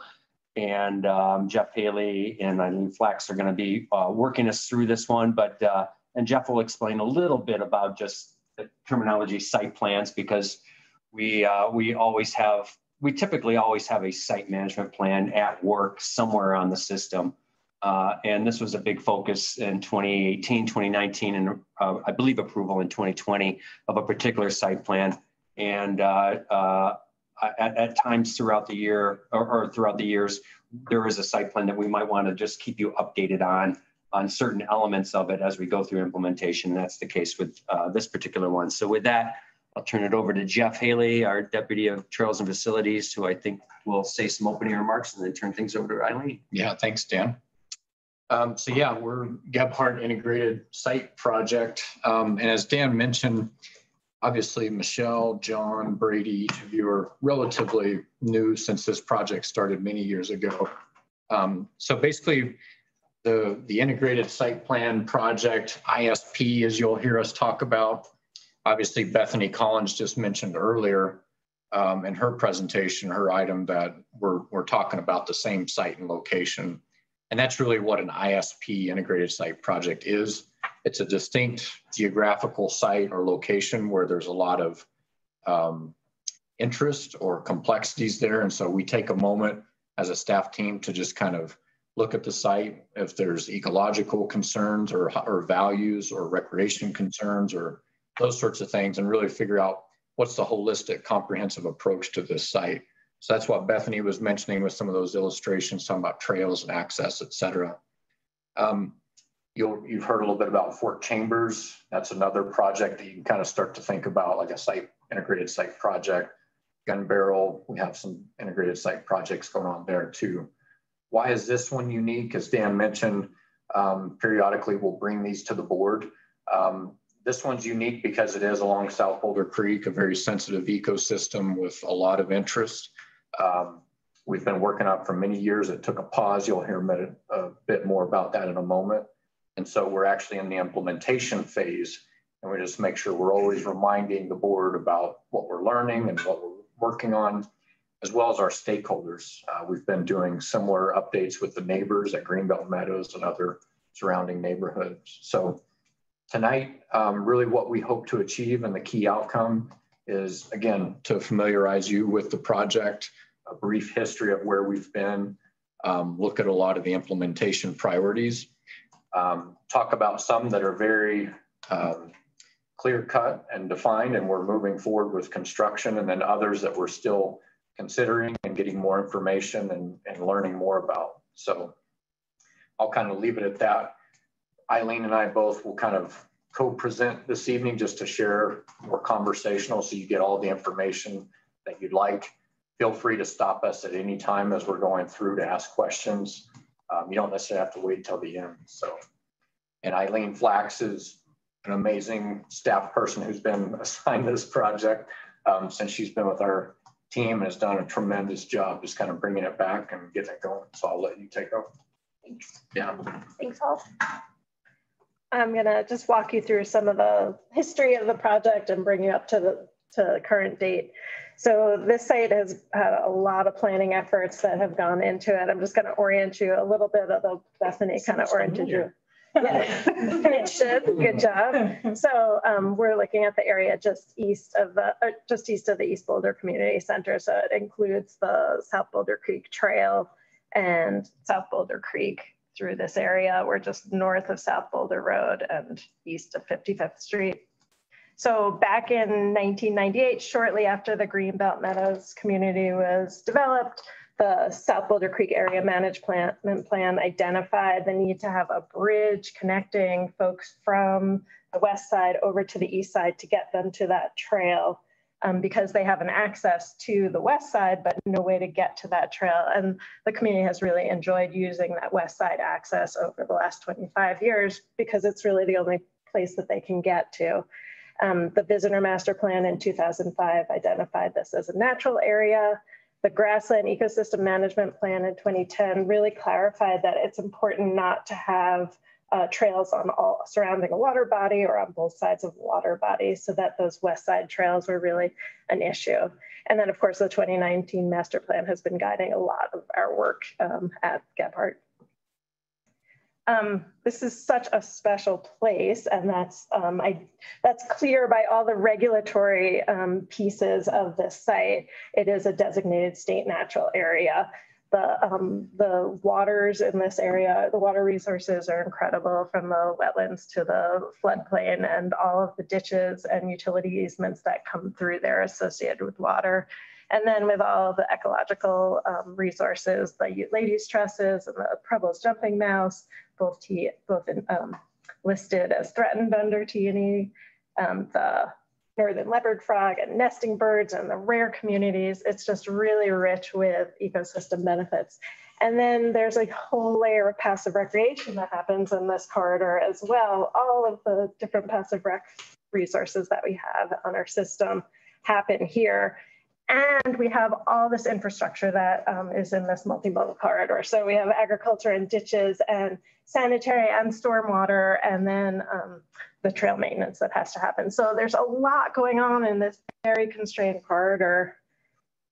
So in January 2018, the ISP project began, and with goals that related to ecology in terms of improving habitat and then improving visitor experience, and then using this as an opportunity to build community, so to strengthen neighborhood relations. So that was the basis of the ISP charter. There was a robust public process that went forward over a year of internal through OSMP and with the public back and forth, working through concepts and coming together to develop a plan, a preferred alternative plan. And that plan came to OSBT back in January of 2020. And there was a unanimous recommendation to move forward with the preferred alternative. Eileen, I will just mention, when did we meet with the neighbors more recently? Yeah, in February. So we even kind of met back with a lot of the folks this year to kind of go through a lot of the current ideas. So still continuing the engagement is what I'd like to convey. Right on. So still on board? Generally, yeah. And we can talk more about that in just a little bit on some of the current work that's going on. So just broadly, the preferred alternative, the blue line is South Boulder Creek. The green areas show areas for restoration. So areas that will have the social trails closed off and have those areas restored. The dashed lines are fences and trails through the area. And the West Side Trail or the West Side Social Trail is not included on this plan, but it pretty much follows the creek all along the west side here. In addition to the many directions included in the preferred alternative, there is also a whole set of final management guidance under these headings, these three buckets that relate to ecology and visitor use and community. And we're not going to touch on all of these, but these kind of serve to flesh out the directives in the preferred alternative. And we'll include these in our discussion as we move forward. So once the preferred alternative plan was approved, of course we had COVID, and then the New Zealand mud snails were found in South Boulder Creek. And so the project really went on pause to try to figure out what to do about management through this area to responsibly manage the snails and figure out next steps on the Gephardt ISP project. And so we have a plan in place for dealing with the snails, and we're moving forward with our implementation, which brings us to now. And now we want to update you on how we are addressing all of the pieces of the preferred alternative and move forward and share that information with you. So these slides are a little dense and a little wordy, but what's going on here is the top of it in red is the language that's included in the preferred alternative that shows up there. And then the final management guidance under those different headings follows that. And then what we're doing in terms of design right now and their next steps. So I'm not going to read all of this to you all, but just to give you an orientation of like, we're building on all and trying to implement all of the directives that we have, all that guidance.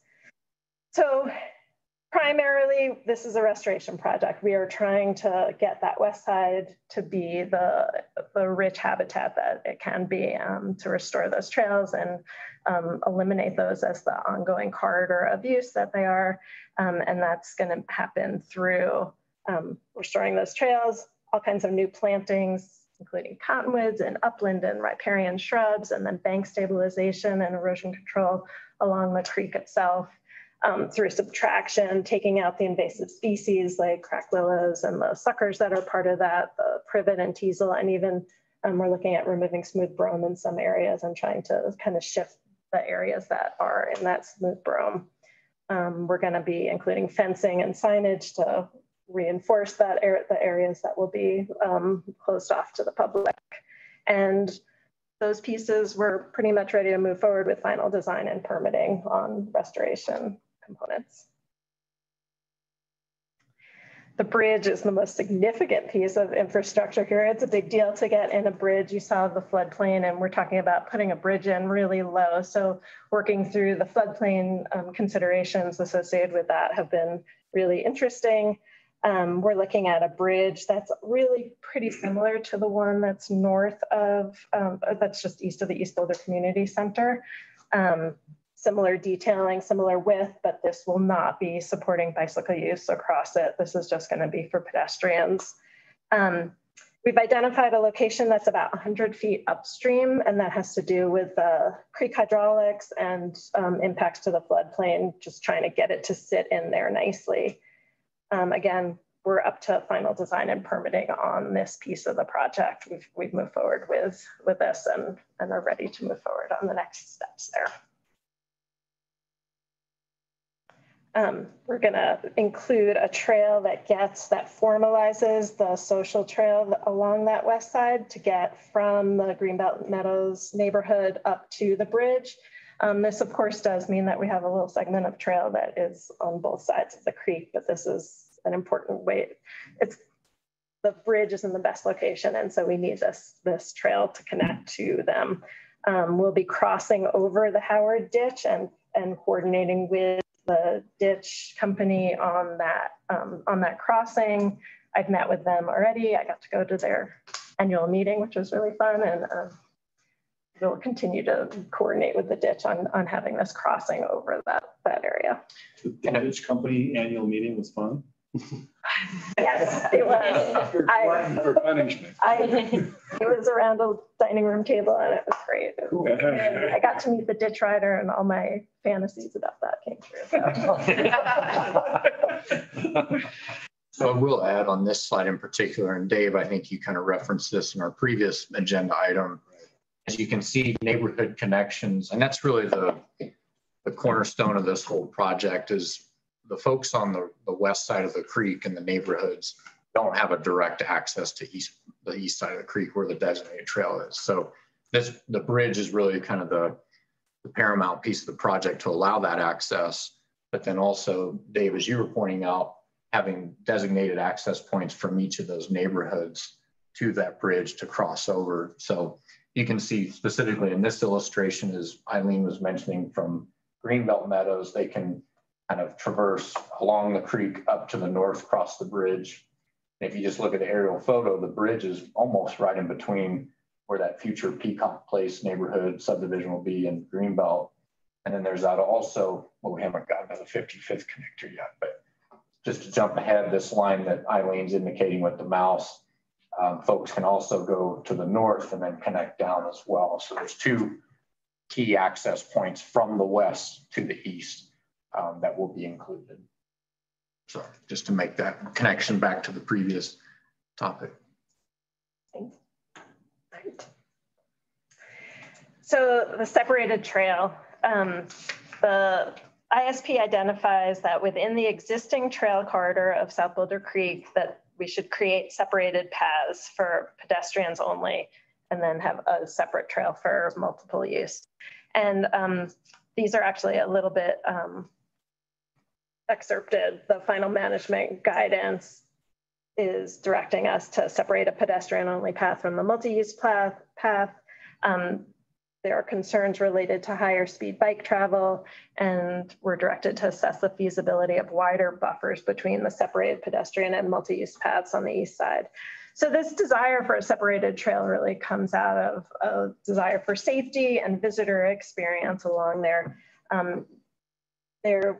In addressing the need to close those west side social trails, the community saw the model that's working north of the East Boulder Community Center bridge, where there's a 10-foot with concrete multi-use trail and then a separated pedestrian trail that's right along the creek. And that model works so nicely, and it would be beautiful to just be able to follow that model down on the south end. Are we talking paved multi-use trail when that's at? We were not talking about a paved trail. We were just talking about a separated pedestrian trail was the idea that there would be an opportunity to have a pedestrian only experience. If you've walked on this trail, you know, it's very popular. It's a beautiful trail. It feels great to be on it.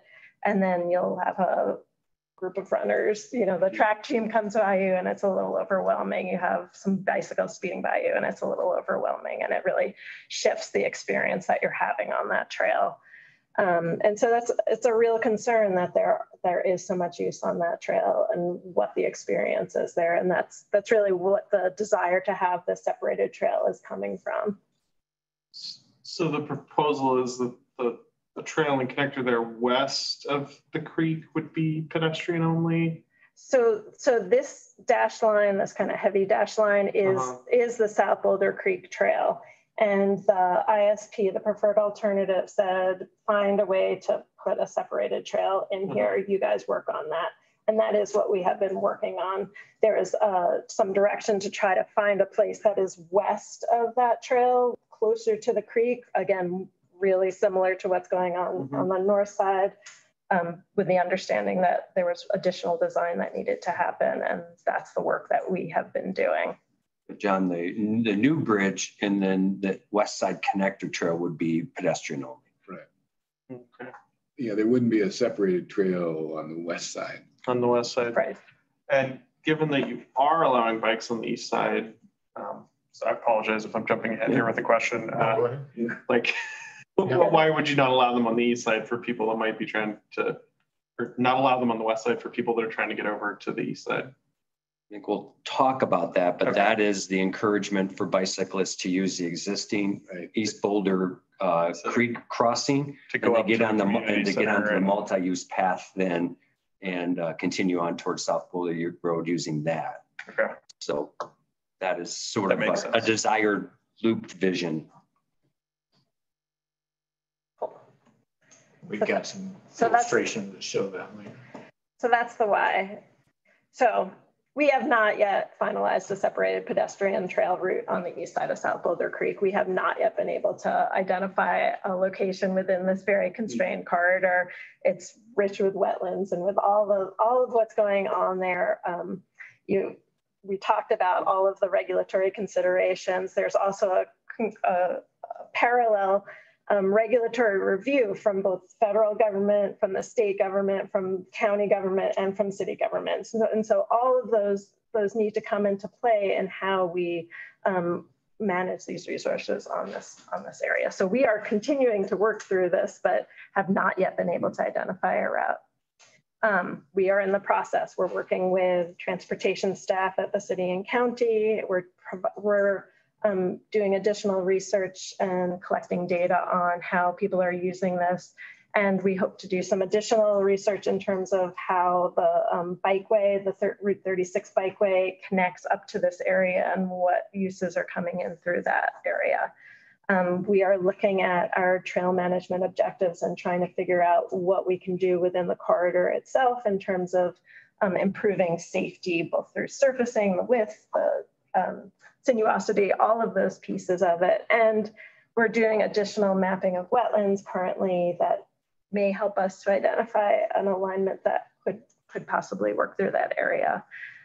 There's a lot more work to do. You see our next steps: the visitor use and behaviors assessment, 36 bikeway assessment, trail alignment assessment, coordinating with the city, and then preliminary and final design and permitting. So we're still working on this piece, and it's challenging. This is a big challenge. So is the South Boulder Road underpass included in this project? It has become included in this project because, sometimes to solve a problem, you have to make it bigger. And that's kind of what we've gotten to, is trying to make this problem bigger in order to solve it. And so this isn't exactly related, but are the swallow nests that are in there, are they still intact, and we're still making sure they stay intact? I don't know about the swallow nest, I'm sorry. We feed them every night. That'd be good. Well, there's plenty of mosquitoes over there to feed them. The increased use, and especially bike use, you know, through there that, you know, they do nest there. And the city at one time, well, especially on East Boulder Rec Center, was removing swallow nests. And I want to make sure that we aren't involved in that, that swallow nests not killing swallows. Yeah, are inviolate. They are where they are. Yeah. So great. That's a great point, Dave. And I'll just say, when Eileen mentions working with the county, we've actually heard that Boulder County is currently looking at from Cherryvale to Manhattan along South Boulder, kind of study that whole corridor along South Boulder Road. And potentially even looking at is there future pedestrian or porosity that could, you know, pedestrian crossings and to get people to and through that roadway in a different way than that underpass. So as you mentioned, the bikes and the volume of bikes and people and runners, that's what we're trying to study and understand. What is that use? And are there alternate ways to support that? So, I mean, that has become a pinch point. I mean, you know, I don't know that it was anticipated to be that when it was initially constructed, but it certainly has been. Right, and it's not a pedestrian underpass. It was really for, I believe, cattle originally, and it's awkward. You know, it's long and dark. Right. So one piece that we're looking at is encouraging the use of the existing paths and bike lanes. So right now there's an uncontrolled crossing at 55th. That 55th corridor is identified in the city's low stress bike and walk network as the primary crossing, not the South Boulder Creek Trail. So there's an idea of providing a controlled crossing at that 55th connection in conjunction with the county and really being able to support moving some of the bike traffic to 55th. It's a really comfortable biking corridor. And if we can work on this edge of the East Boulder Community Center ponds and have them feel more like part of the South Boulder Creek corridor, because it really is part of the South Boulder Creek corridor, we can do a lot to make that existing multi-use path feel like it is the west side path for South Boulder Creek, right? It is the next walk over. And so this is just a quick sketch of increasing the biodiversity along that edge and make it feel more like the same creek wetland complex that's out there, that it's all a unified whole and it feels like you're in part of one bigger place. And our outreach staff is really excited about the opportunities that are associated with that, because then you have all the resources of the community center as well that really are integrated into this one whole. Again, there's more work to do on this piece. We're working closely with some folks we know over Parks and Rec to look at this. It's about time. Yeah. But as Eileen mentioned, to look at this whole comprehensive where you could kind of use the space, you know, and move from formal park amenities to more natural open space and provide that connectivity. Back to the ISP preferred alternative. It said, through future area planning, explore potential for new connection to 55th Street. We think this is a really important piece of providing this pedestrian only route for the community at this time. And so between the neighborhood connector to the bridge and this 55th connection, you end up with something like a quarter mile of pedestrian only trail on that west side that really would serve some of the needs of the community to have a separated area for walking. Again, this might help with organizing how access is for maintenance, although we might have a new access route through kind of place, so we might not need this, but it can be part of all that planning. And this also will work with the ditch in terms of coordinating crossing of the ditch and getting across there. We've identified an area along the South Boulder Creek Trail where you can step off the trail and get out of the fray and have a pausing point, really play with that changing of time and how you use time. So a place to step off the trail, sit and get those western views, some boulders and benches, and just a place to come off the trail. And that ends up with another 100 feet or so of pedestrian only separated trail. to create a step off point so that you're not in the fray of it the whole time. And this would be located in an area that's dominated by smooth brome right now. And so we might be able to work on increasing the roughness and the richness there.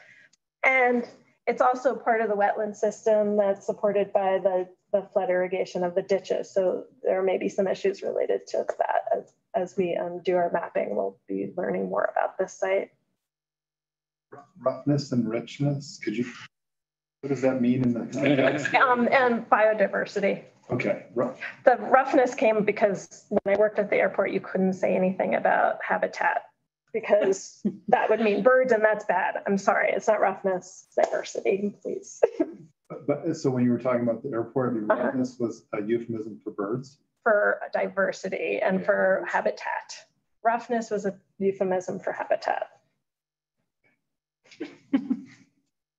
That stuck. We thought we were all wrong. Yes, richness, roughness and richness. Yes. Okay, thank you. Does that include it? I actually think that was probably just the tip of a big iceberg. That's really interesting.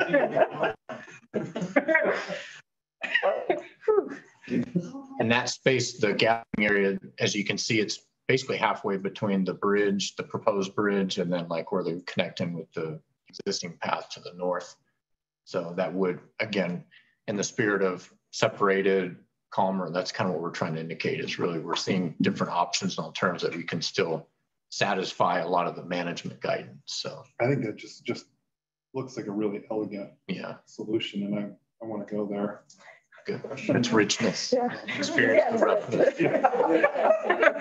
It's a rough place. Rough is a good. It is. What else would you want?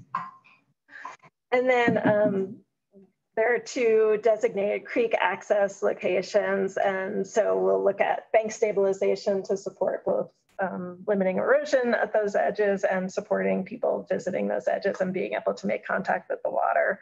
As part of the New Zealand mud snail management, the bridge will become the southmost point of where there's creek access available. So that's the final line. And north of that, downstream of that, you can touch the water, assuming that you're using best management practices. And we'll include like the boot brush stations as part of these areas so that people get some guidance around stewardship as well. But again, there's 2 additional locations where you can step off the trail and pause and be on the site and just enjoy the place.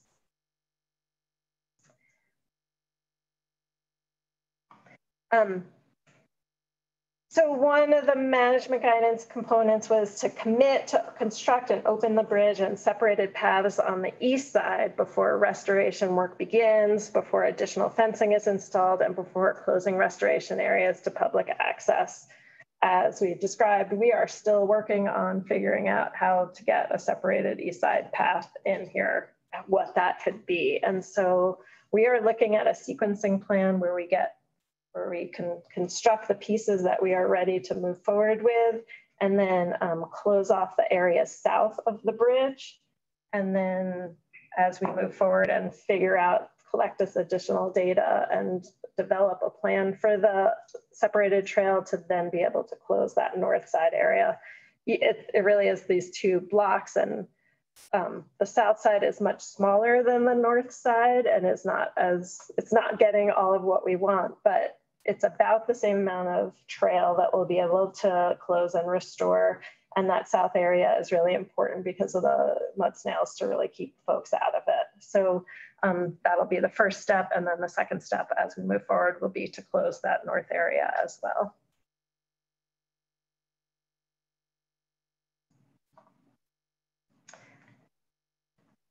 That's my presentation. Very good. Thank you. Very informative. Thanks. So are there other questions? Well, thanks. This is really, having been involved in this actually since the 1990s, this is really exciting to see that, things are actually coming to fruition. And, I think it'll be a vast improvement to a really important area. In the west side, despite the impacts there, have some pretty neat wetlands and, associated wildlife with them. And so that's an important component as well. So thanks, and we'll look forward to it. I'm really impressed. Yeah, no, it'll be really nice. The people at Peacock Place will certainly enjoy it. Sanitary. Utilities are drilled. Should they be able to get there? Yeah. Don't get flooded out, right? Yeah, right. We'll keep the board updated as we learn more and move that, and as well as the neighbors. So we appreciate the conversation tonight. Great. Thanks again. And Dan, I don't know, do you have any final and closing comments? For 20 minutes? Yeah. Take your time. Well, I actually already did provide you with my few verbal updates when we were trying to get Bethany back online. So I think I'm good. And just, I don't know if there's any questions about next week's field trip, but other than that, I think we'll probably send out another reminder email and about the field trip itself. And transportation will be provided here. E-bikes. Yeah. That'll be great. Yeah, no, we'll obviously meet here and then carpool. Right. Yeah. Okay. Great. Anything else for the good of the order? Or? I was just going to say I still like this spot as a meeting place. If we get kicked out and moved to the council chambers, I'll be disappointed because I like how we get to sit around a table. And this last presentation was a good example of we could actually have a dialogue about it and not wait till the end, because you're going through it, we can actually talk about it. So I'm still lobbying to keep the space if we can. I don't know what the plan is, but I think what I probably would envision, so council chamber technology is being upgraded as we speak in terms of being able to support board and commission hybrid meetings as another place to be able to do that. And probably by midsummer, all the installation and stuff will be completed. Staff is actually starting to be trained this month on how to use the technology that's already been moved in there. And there's some additional technology installation that needs to happen. We are anticipating by mid to late summer that council chambers could be another alternative for boards and commissions. But having said that, I would envision that we have a mix of different meetings. We have retreats, we have study sessions. It's not to say that in any given meeting there could be a conflict with a particular site, or the board could lend itself on a particular meeting that they want to be back here. But so I would say that the hub would always be available for the sort of mix of different meetings. I'll leave it up to the board of where they want to be.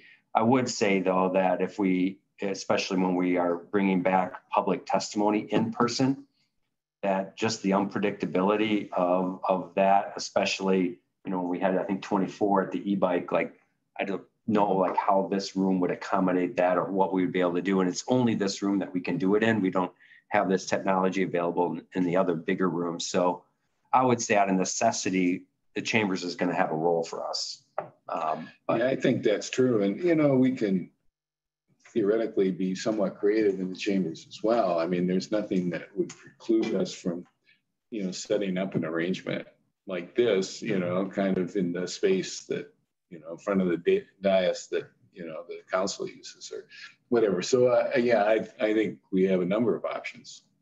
But if we have, I think, items of great public interest, we're going to have to probably meet there just to accommodate the attendance.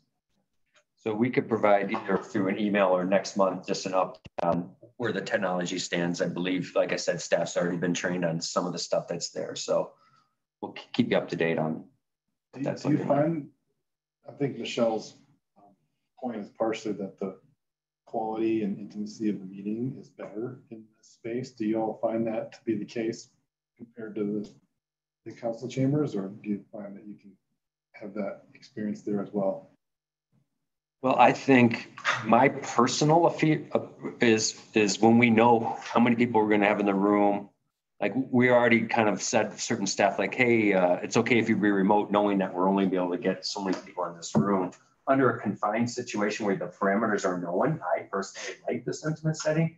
It's just that in any given day, you know, how many staff need to support that meeting.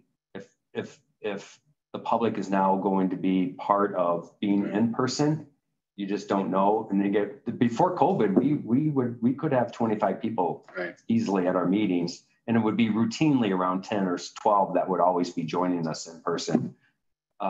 Post-COVID life is a bit unpredictable, so it's hard to say, but not knowing that situation, like I don't know how we would even accommodate 8 people, additional people in this room. Right.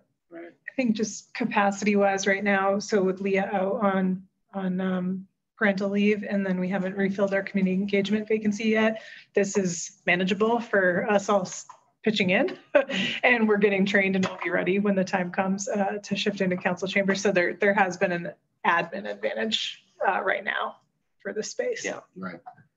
And like council, when they do some of the study sessions, they'll set tables and chairs down on the floor. And so I think we can still facilitate this more intimate, informal dialogue, still have the benefit of all the space. So there's seating arrangements we could do to kind of create that space as well. And maybe next month we can discuss if you want to try to create the intimacy in that room, and that's the will of the trustees, it'd be helpful for staff to know that, then we could be thinking about how we might want to go into that first meeting back and what it might look like to hopefully recreate some of that closeness. Great. Sounds good. As long as we can still end by 9 o'clock. Well, in that regard, I declare that. Well done. 20 minutes early.